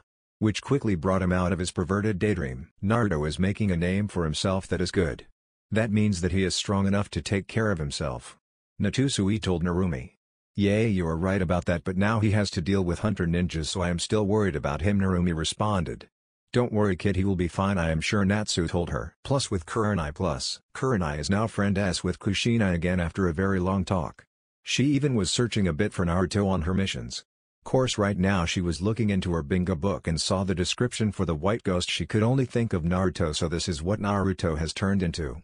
Hopefully the civilian council and the Hokage, she thought, and then shut her book and remembered what she heard from her investigating. Plus flashback to right after Naruto left the leaf. Plus, Kurenai was hiding in the council chamber corner under a high-level genjutsu that only a true master of genjutsu will be able to discover and get rid of. So, she was safe from 90% of the Anbu. And as she suspected, all of the civilian council in the cage came in, but the shinobi council was nowhere in sight. Okay, let our meeting start. One of the council members said. Okay, then how is our plan affected with Naruto leaving the village? Minato asked them. Well, you see, the fact that Naruto was just the scapegoat of all of the negative feelings people had of the demon. We have lost nothing really. I mean, the village is celebrating and seem to not care that Narumi still has the power of it. So, he is still a perfect part of our plan because he still is keeping the weapon safe from them and still allowing us to easily give her to any powerful shinobi we want. Oh, and just to tell you, we are completely sure that the Sasuke wants her. One of the civilian told Minato. And after that there was a long meeting that was entirely about them gaining more power in the village. Then they finally all left and Kurenai finally let go of some of her genjutsu and melted into the shadows to leave the room. Plus flashback and plus, I am afraid that this village is more corrupt than any of us could guess. Thank Kami, I told everyone I trust about this. I mean, this is something that we all need to know, I think. I mean, it might ruin our village, but how will we get rid of it? Oh, Naruto, where are you? We could really use your natural smarts here. Kurenai thought and then went to do her daily activities. Plus Naruto and gang plus. How far away are we now? Naruto asked, seemingly bored out of his mind. Not too much farther. I think we will only have a few hours of travel left to do. Yoshiko told him. Really, this is taking forever. Ayaki screamed out, with Mai nodding in agreement. You see, after them traveling for a full 10 hours everyone was getting a bit irritated. Still they continued until they were only about a half an hour away from where Mai told them the base was. So, they decided to go to sleep and finish up their trip in the morning. Mai, so I will finally get to see you again tomorrow. I wonder how you are doing. Are you sad about me being attacked? Do you think I am dead?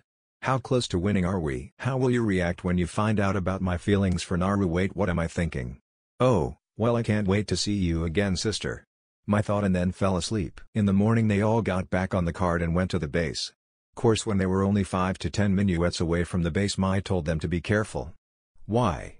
Ayaki asked her. Well, you see, the rebel bases can't really be too hidden, seeing as we all know the territory, so we keep a lot of guards around to protect ourselves. So, if we do meet one, I will be the one talking, seeing as they already know me. Mai told them. Okay then, Mai-chan, I trust you, Naruto said and then lied down on the roof of the cart. He trusts me. Mai thought as she smiled a bit. Oh, already daydreaming about Naruto, am I? Ayaki whispered to her. Which just caused Mai to blush and just jump onto the front of the cart with Yoshiko.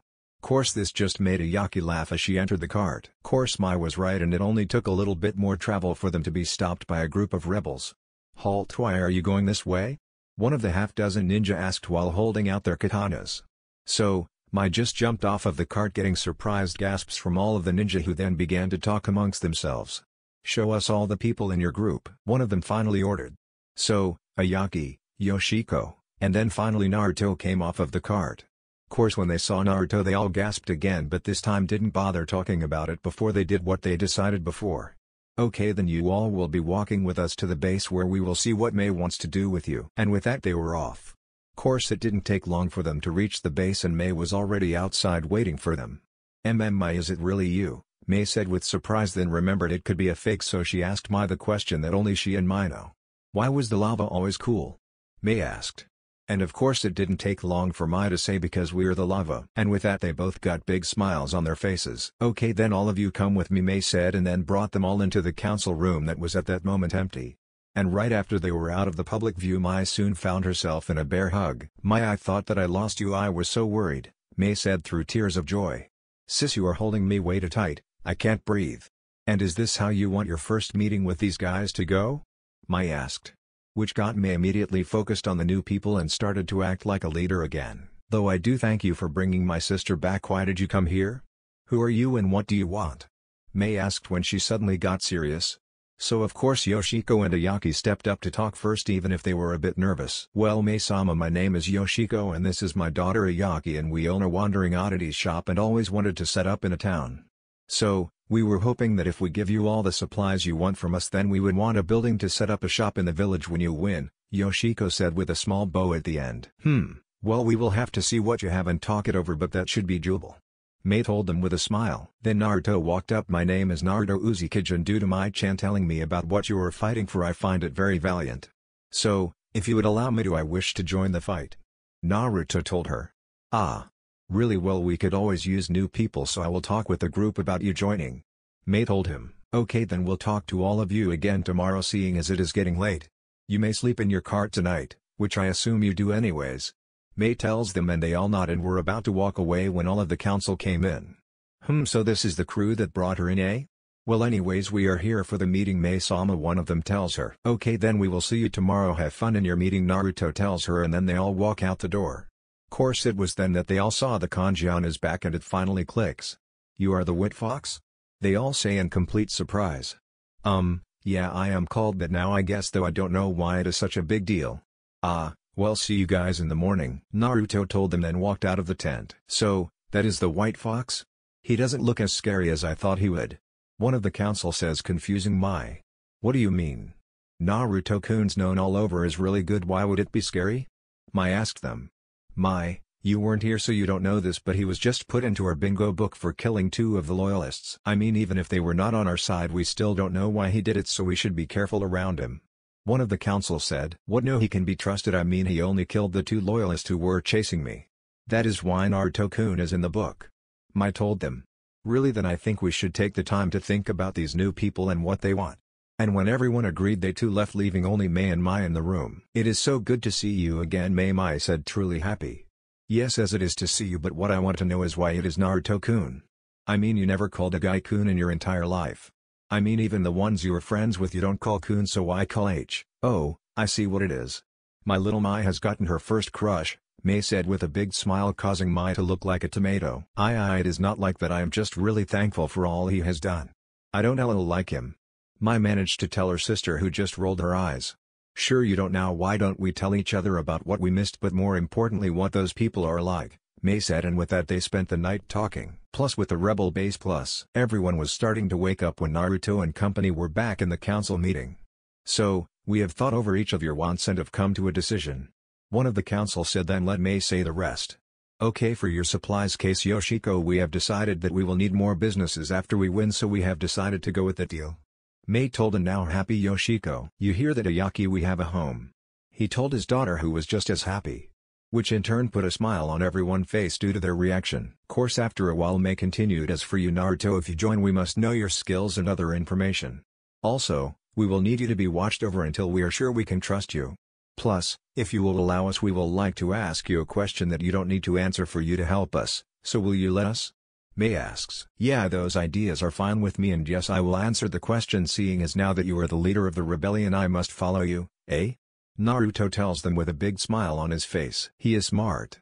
I mean, he automatically tries to get on my good side with a bit of clever speech. Mei thinks, then quickly asks the question they all had on their mind. Quite right, so our question is, are you the actual White Fox? Mei asks the question that was on all their minds since they first saw him. Yes, I am called that by many people, but my real name is Naruto, not White Fox. Naruto tells them with a little bit of a stern expression. By the way, they aren't sure they are going to win, they are just that motivated that they think no one can stop their dedication. So, yay, they are just hoping they will win.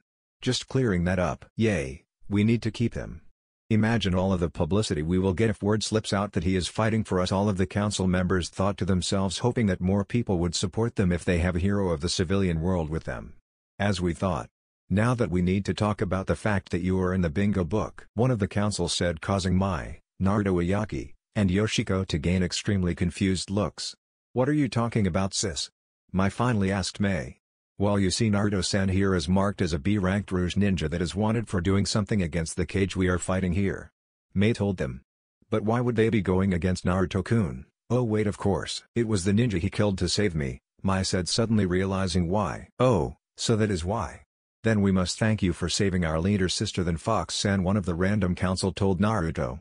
Oh, it was no prob. Wait, did you just say leader sister? Naruto asked, surprised.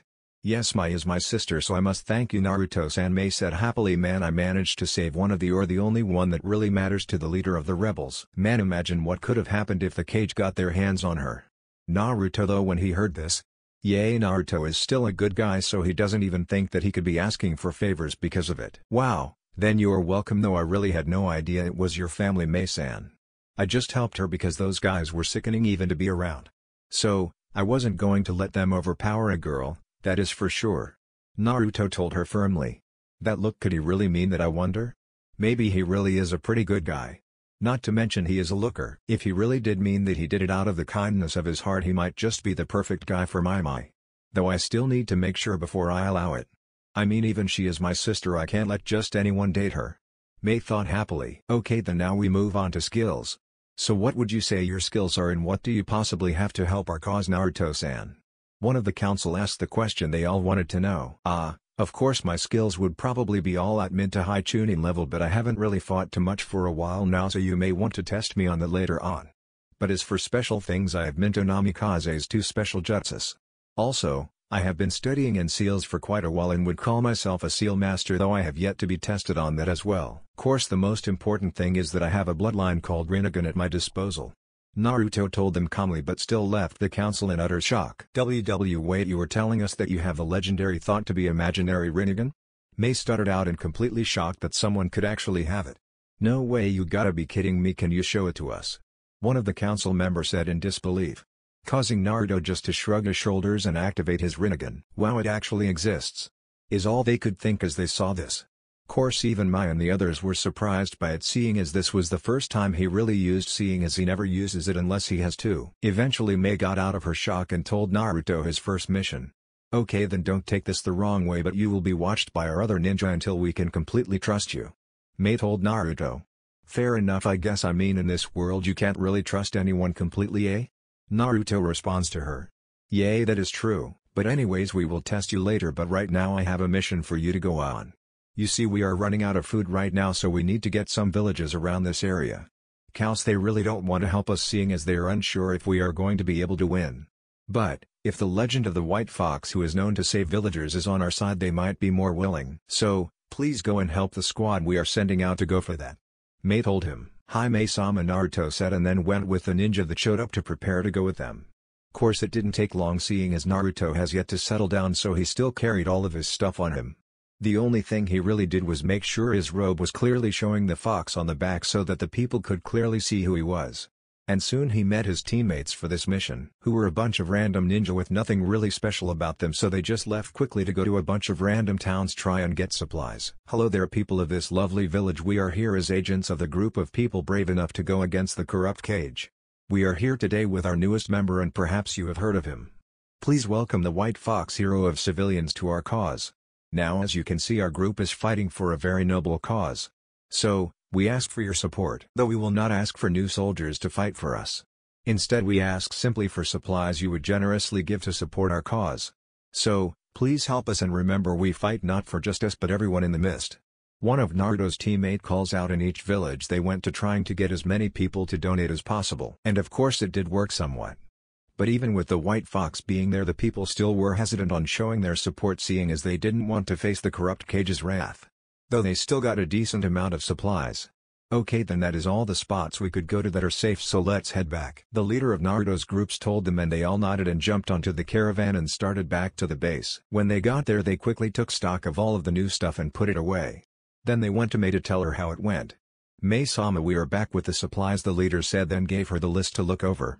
Okay, thank you. All of you except Naruto may leave. Mei told them, and they all nodded and went away except for Naruto. Okay Naruto, we have a tent set up. It is in the western district of the barracks. Mai will show you where it is, won't you, Mai? Mei told him, then smiled at her sister. Of course Ni-san, Mai said, and they both quickly left and went to Naruto's new tent. And here it is, Mai said happily, and then with a quick thanks Naruto got set up in his tent. Plus 2 days later, yay, Naruto simply went on supply missions because of how he was known as a hero to the civilians for 2 days. Plus, they watched him during these missions to see if he was really wanting to help them. That is why it took so long for him to get his test. Okay Naruto, today you will be testing your skills against one of our Chunin, so please meet us on training ground 3 in an hour.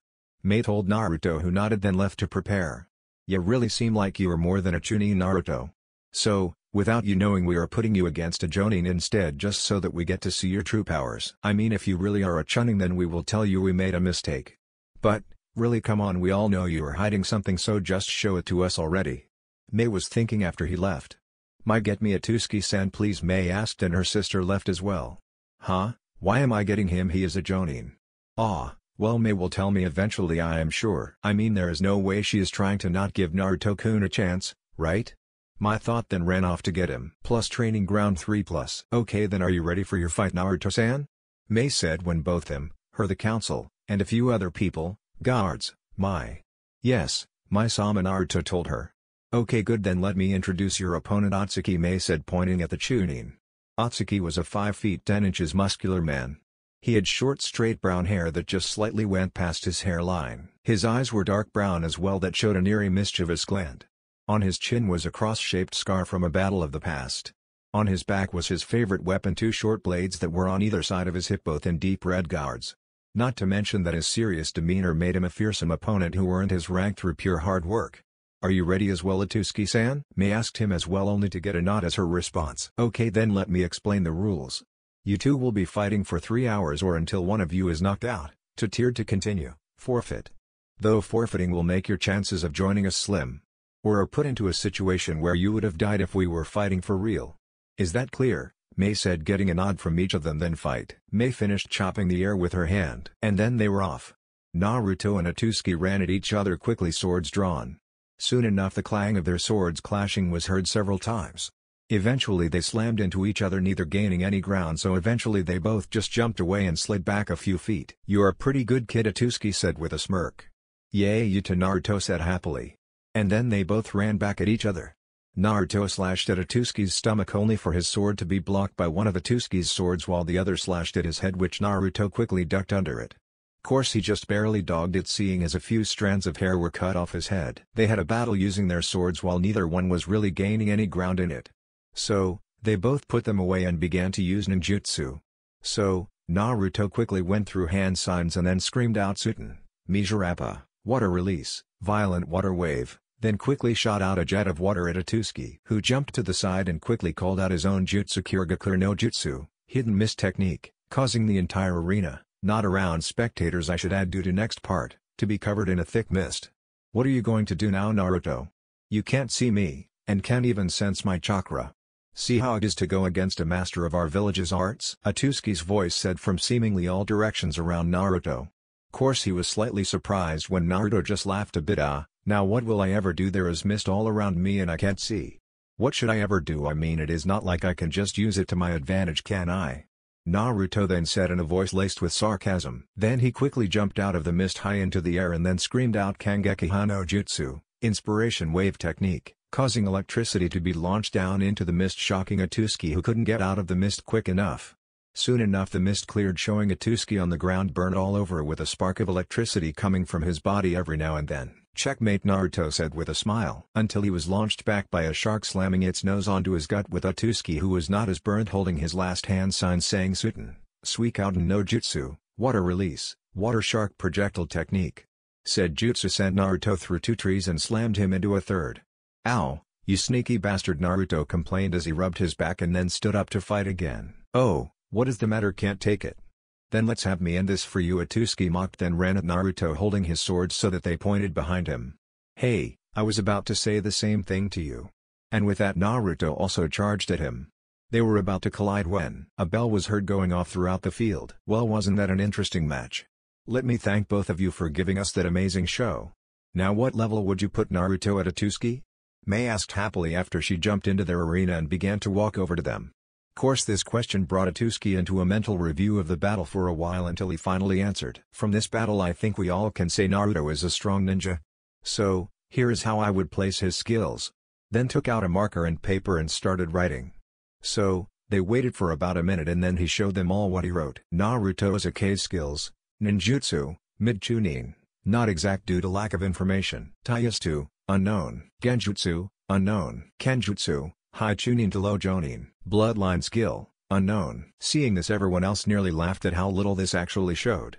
Course Mei just sighed and then turned to Naruto. Well, I guess we will just have to see how you do in various missions, she told him, and then left with her sister. See you later, Naruto, I hope we can fight again, Atsuki said with a smile, then left as well, leaving Naruto to walk back to his tent to rest up. Plus a while later. It has been a while since Naruto had his first mission and training session.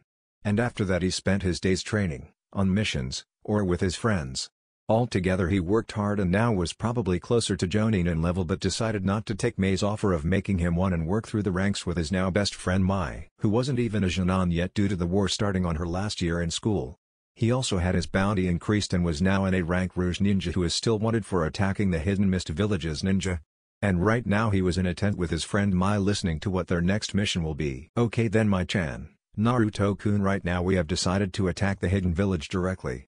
Now this will be tough, but what I need you to do is very important to the battle, okay? Mei said, then continued after getting a nod from both of them. Good. Your mission is to infiltrate the Jonin barracks before the battle begins and block them off from the rest of the village. Now this must be done so we have future ninja to train. Though be careful, because not only will you be facing attacks from enemy ninja in the village but also from the very people you are blocking. You see, we have no idea how many children are under his complete control. So, you and the other people I am sending to help must be extremely careful. Now here is all of the people helping you, please get them all ready and tell the first person on this list that they are in charge, okay? Mei told them, making them nod, then open the scroll and see about 20 names. After they looked, they quickly said their farewells and used Sunshine no Jutsu, body flicker technique, first and last time I will say it this way, to quickly notify the people on the list. And soon enough they were all at the entrance of the base ready to leave. Then with a quick talk to the rest of the people left for the hidden village a half an hour before the rest of the resistance. At Konoha nothing really was out of the ordinary. Narumi was on yet another D-ranked mission that this time required her to get the devil cat for the daimyo's wife, again. Man, why did we have to catch this stupid cat again? Narumi said in frustration. Now Narumi, these missions have to be done for the good of the village, so be happy you can help your home, Kakashi said, not knowing what else to say to her, seeing as he never liked D-ranked missions either. Cut the crap, sensei, we all know you hate this as much as us, Sasuke said, and then turned to Narumi. But, if you wanted to enjoy your days more, you could always go out with me and become my first girlfriend. And then gave a lusty look at her still developing body, causing the pink-haired girl behind them to get jealous at Narumi's luck. No thanks, team, I would date a dog before you, Narumi said with a hint of disgust showing in her voice. I wish he would stop asking me out, I have said no enough. I mean, I am one of the few girls our age that realize he wouldn't love us at all and only would use us to breed for his clan, then forget all about us. I mean, really, I still don't understand why the other girls would want to go for that kind of sad life. But there is no way I am going to fall that low to allow that to happen to me, Narumi thought, remembering exactly why she hates his advances and his fangirls. Then looked up into the air thinking about random things until they reached the cage's room that had a view of the forest beyond the walls of the village. Sigh, I wonder what is going on out there past these walls confining me, Narumi thought as she was ignoring the mission debrief her sensei was giving. After a while everyone was situated for the war to begin and were broken up into teams. With Naruto and Mai's team they had a dozen people with a random Jonin in charge of them. And with Mei she had only a half a dozen of the best ninja the rebels had, seeing as their target was the cage directly. When everyone was ready to leave, Mei began her speech. Okay, now we have gone a long way so far and now it is finally time for us to finish this. Let us attack with all of our strength and we can't lose. So come on, let us begin so we can claim our victory, Mei said to her group, then heard them all cheer. And with it they all went as a group to the village, then split up to do each of their separate missions. Plus Naruto and his group plus Naruto and everyone else in the group entered the ninja school, surprising all of the people inside of it. Okay people, this area is now under the rebel army. Anyone who disagrees with us come forward to die. One of the Chunin yelled out into the building. Of course most were unsure what to do because they didn't like their cage much, but they didn't really think the rebels would win, so they just pretended that it was a normal day and ignored the group. Though a few teachers and watchers did come at the group, though they were quickly brought down by the team. And all is set here, man, that was easy, Mai said happily until they saw that ninja surrounded the school. Yay, but keeping it is the hard part, Naruto said, and then they all went into battle the opponents. Plus Mai and her team plus Mai and the rest of their group ran through town avoiding as much of the battles as they could until they finally entered the cage tower, which had a few of his guard. Crap, leave them to me, just keep going, half of Mei's team yelled out, then started to attack. With that all the rest ran past the battle and started heading up to the top of the tower. Of course they had to dodge a few traps, but finally they entered the cage's room. The cage was known as Yagura, who appeared to be about 30, male with a young, childlike face and body structure. He also had a head of messy, light gray hair, Pink pupilless eyes and what seems to be a stitch-like scar running from under his left eye, all the way down his cheek. He was small in stature and wears a gray, sleeveless shirt with the Karagakure forehead protector attached to the front, short-sleeved mesh armor over which he also wears a green poncho along with a turquoise sash around his waist, paired with a green apron over his pants. He wears a pair of brown boots, and on his back he carries a staff-like pole weapon with uneven-sized hooks with a green flower on the larger end. Who is in a dark room with several ponds of water all around and an extravagant desk. Not going to put a description, just think of it as a fancy desk you could only buy when you had a lot of money to burn. This person description brought to you by the Naruto wiki. So, these are the rebels that have been pestering me. Well, thank you for coming, so now I can kill all of you at one time, he yelled and then attacked the group, leaking a demonic amount of killer intent. This will be key from now on. Then they began their fight as well. Naruto was fighting two people wielding two kunai, with his team fighting all around him. Which was useful seeing as one of the people died to a random kunai flying through the air, while the other was killed by a rebel falling. So, Naruto quickly moved to his next enemy and continued doing this until he finally was held back by a jonin that went through some quick hand signs and then screamed out Suten, Teppodama water release, gunshot, then shot a blast of water directly at Naruto at high speeds, who just barely dogged it. Damn, this guy won't be easy, Naruto thought, and then began in a large kenjutsu battle with the jonin. Mai was breathing pretty hard after fighting her 10th person. Damn, I am exhausted already. I mean, I might be around Chunin level, but expecting me to fight so many ninja is ridiculous. I mean, really, how am I supposed to kill them when most of them are stronger than me? Mai complained, but still took a few solider pills and got back into the match, and ended up fighting a female Chunin that was rushing to their group. Come on, let's see how well you can fight, demon, the Chunin spat out at Mai. Well, you will see soon enough, Mai said with a smirk, then quickly screamed out lava release, lava globs, and tried to melt the kunoichi. And with that they began their match. Whole village plus. Altogether the village and rebels were about even, with neither side gaining much ground. For while the village had more ninja, most of them wanted to rebel as well, and the fact the rebels have nothing to lose. So, really they were all waiting for the cages battle to end to determine the winner. So, basically the whole war would be based upon the victor between the head of each groups. Mai and her opponent were pretty evenly matched, with neither side getting too much damage. Though eventually the pure taijutsu fight changed when Mai's enemy screamed out water release, water whip, and had a strip of water form starting from two of their fingers. They then slashed at Mai and watched happily as it went straight through her neck, decapitating her. Too easy, she said a bit cockily, until she saw the dead body poof away into white smoke and heard someone jump right behind her, and was about to turn around until she felt a kunai pierce straight through her heart, killing her instantly. Thank Kami, Naruto taught me that, thought a sweating Mai as she stood over her now dead enemy. May and group May was having a tough time with Yagura. Seeing as he was a Jinchuriki, he had insane stamina and chakra. Not to mention all the jutsus, he knew he was an opponent who seemed nearly impossible to beat. Though that didn't stop them all from trying. So, they fought as hard as they could, but eventually they found themselves pinned down behind several stone walls they made using a jutsu. Crap, what are we going to do? One of Mei's protectors asked Mei. He does have a good point. I mean, there is not enough of us to face a Jinchuriki. Though we have to. We are all that can be spared from the other areas. So what are we going to do? Wait, that might just work. Mai thought, then began to tell her team the plan. Naruto's battle. Naruto and the jonin were in a major kenjutsu battle, with both sides bleeding from minor cuts on their bodies. Hey, kid, you're pretty good, the jonin said with a sadistic smile. You too, Naruto tells him.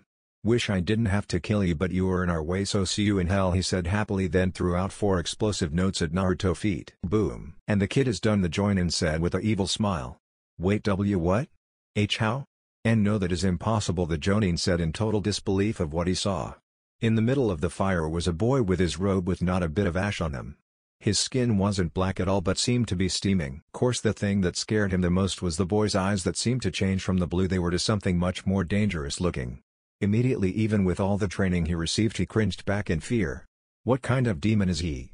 He walks out of the fire completely unharmed with power radiating off of him. This is not good.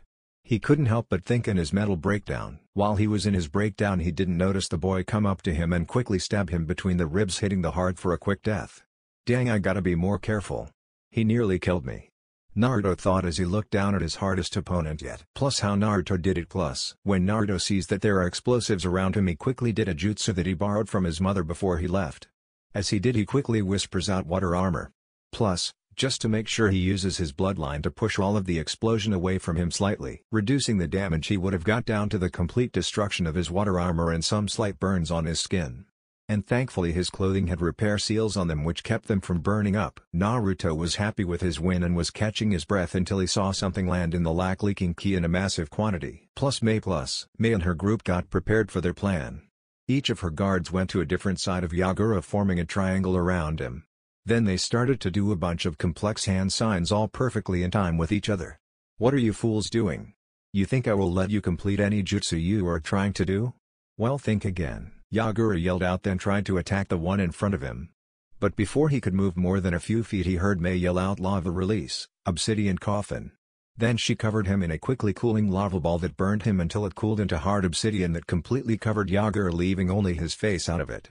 "I think you will be letting us finish. So, how about you just sit there and let us finish?" Mei tells him with a falsely sweet voice. Of course Yagura wasn't happy with being captured and slowly began to break free from his confinement. Soon enough cracks began to appear on the outside of the rock. "Mei, we still need time. We are only halfway through the seals now. Please keep him from moving for a bit longer," one of Mei's group called out to her while still doing hand signs. "I know, but he is too strong. I don't know how much longer I can keep the cage around him," Mei told him while sweating from the exertion of holding the now crumbling rock together with pure chakra.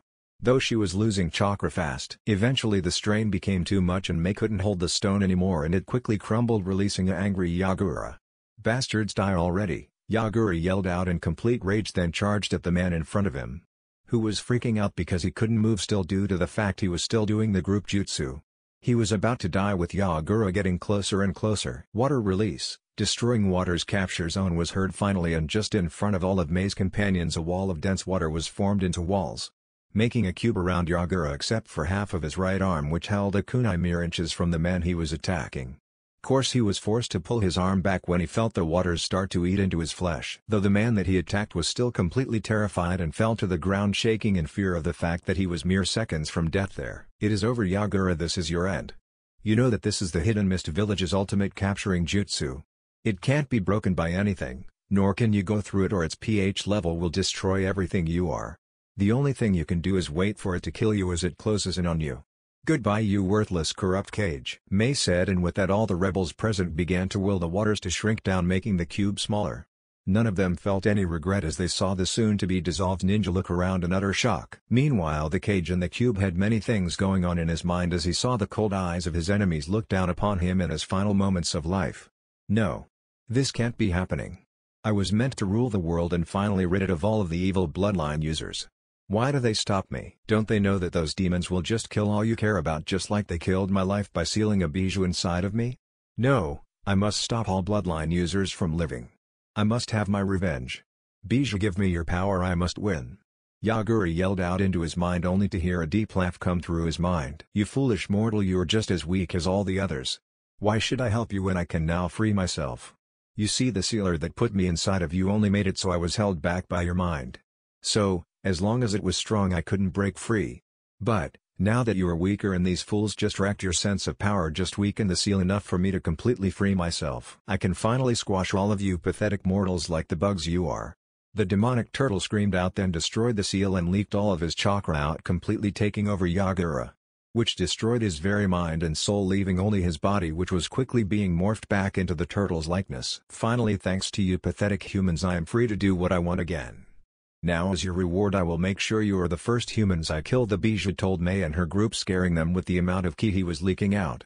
Then using all of his force he completely destroyed the water walls by evaporating it with the amount of demonic energy he was using. Then quickly destroyed the room they were in with a loud boom and jumped into the nearby lake, where by molding the molecules around him he quickly built himself a new body and prepared to destroy the very village that trapped him once and for all. Plus village as a whole, plus every ninja was still fighting until they heard a giant explosion coming from the cage tower, making them shiver at the ki that came from the hole.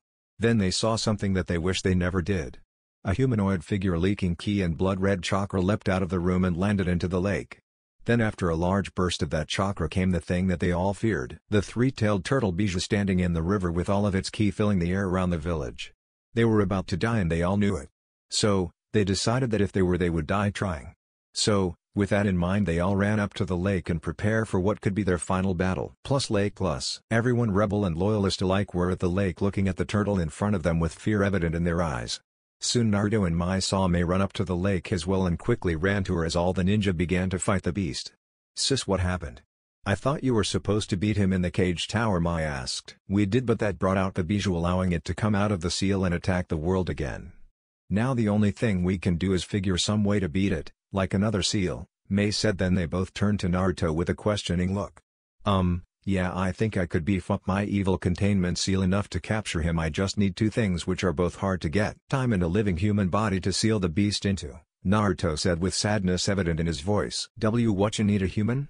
No, there must be another way. Please tell me you're joking," Mai said, making Naruto just look down even more in sadness. "I am sorry, Mai-chan, it is the only way," Naruto mumbled out, barely hearable. "Fine, if that is what it takes, we can't change it. We don't have another plan. The only problem is, how are we going to pick which person will become the Jinchuriki?" Mei said, and then they all thought about it for a bit and couldn't think of any way to do this easily. "I will volunteer," a female voice was heard, which made all of them turn to where the voice came from, where they saw a girl about the same age as Mai was, who seemed to be a bit small for her age, being about 4 feet 10 inches and B-cup breasts. She looked like she was training all her life due to the fact she had the body of an athletic runner. She also had light blue hair that ran to her shoulders, with the bangs of her hair partially covering up her pink eyes that only had a very small pupil. So small it was practically invisible. "And you would be?" Mei asks her suspiciously. Course that was until Mai ran up to the girl and gave her a hug. "Megumi-chan, I thought I would never see you again," Mei called out. "You know her?" Mei asks her sister. "Yay, I know her. She is the youngest cousin of Yagura. She also was one of the only ones that he still remotely cared about. So she saw all that happen to the bloodline users and was sickened by it. Now I know that you don't trust her because of that, but she actually is the one that allowed so many bloodline users to escape her cousin's clutches. She even helped me escape, and I would have gotten away without a problem if I didn't freak out and accidentally go the wrong way out of the village. Oh, and just so you know, I trust her completely," Mai said with a quick smile. "What she said is true. My cousin was good man until he started having a dream of a man with red eyes. Soon after that he attacked the bloodline users and started this war. Now I felt sorry for them, so I wanted to try and stop him, but he was too far gone. So, all I could do was help the people he attacked. And right now I have a way for my family to repay the village for all the trouble it caused. No other family needs to carry that horrible burden. Please let me, so I can at least have a chance to repay the bloodline users for all of the crap my cousin did," Megumi said with desperation clear in her voice. She truly wanted to become the sacrifice for this. "I believe her, but it is up to you. Now for the seal to work, the demon needs to be weakened, so work on that while I start on the seal. Now if you excuse me, I want to get this done as fast as I can," Naruto said simply, and then sat down, took out a scroll, ink, and a pen and began to write his seal. While of course Mei went through the possibilities. She really wants to be the one to do it, I can see that is true. But can we trust her not to use its power for revenge? Well, Mai and Naruto trust her, so that says something because they don't trust people all that easily. So, what should I do? I guess I will just have to go with my gut on this one. Mei thought, okay guys, Naruto, our seal master, is working on a seal for this giant turtle, so right now we just have to weaken him and not do too much damage to our village. Now I don't care which side you were on right now, so unless you want this turtle to beat you, I suggest you do the same. Now all troops attack this bijou. Show him the true power of the mist," Mei screamed out to the entire group, and they all began to fight for their home, family, and very lives. 2 hours later. "I finally finished," Naruto screamed out in joy as he went up to Mei and Mai. "Really, now do you think he is weak enough for the seal to work yet?" Mei asked Naruto. He does seem weaker, but he still could use a bit more, but I will do that. But for this I only need the person that is becoming the human sacrifice to come with me. The rest of the people around will just get in the way. So, if you could please get everyone off of the lake so I can begin," Naruto told her politely, and waited with the giant seal scroll he had strapped horizontally across his back.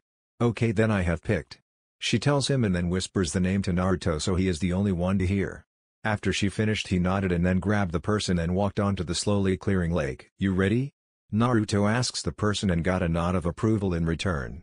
"Then let me begin," Naruto said, then began the steps to seal the beast. The first thing Naruto did was send a bunch of shadow clones to pester the turtle. "Now all I need you to do right now is show me your stomach," Naruto told the person, who quickly complied. So, Naruto began to write down a complex seal system on the stomach, leaving barely any of it not covered with a kanji or mark of ink. After Naruto did this, he pumped a bit of chakra into his eyes to activate the Rinnegan and walked towards the turtle. Naruto eventually started running and made it up the back of the turtle to about the center of the beast and began to do hand signs. Demigods pull! Naruto screamed out and then slammed both of his hands onto the turtle's back and jumped off. As soon as Naruto's feet touched the water, he ran back to the soon-to-be Jinchuriki's position. Soon after he did, he slammed his hands together and activated his jutsu, which brought some of the stones around the lake to slam onto the demon in the water. After a while, the demon was covered in a couple layers of stones, which only made it madder. "Foolish mortal, you think this small amount of dirt will hurt me?"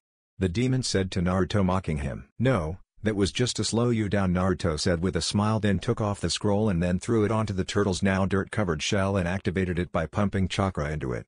After it was activated, the seal's kanjis moved and increased to cover the entire beast and then stopped. After they stopped, the beast started fighting the seals that bound the stone to him and was slowly weakening it.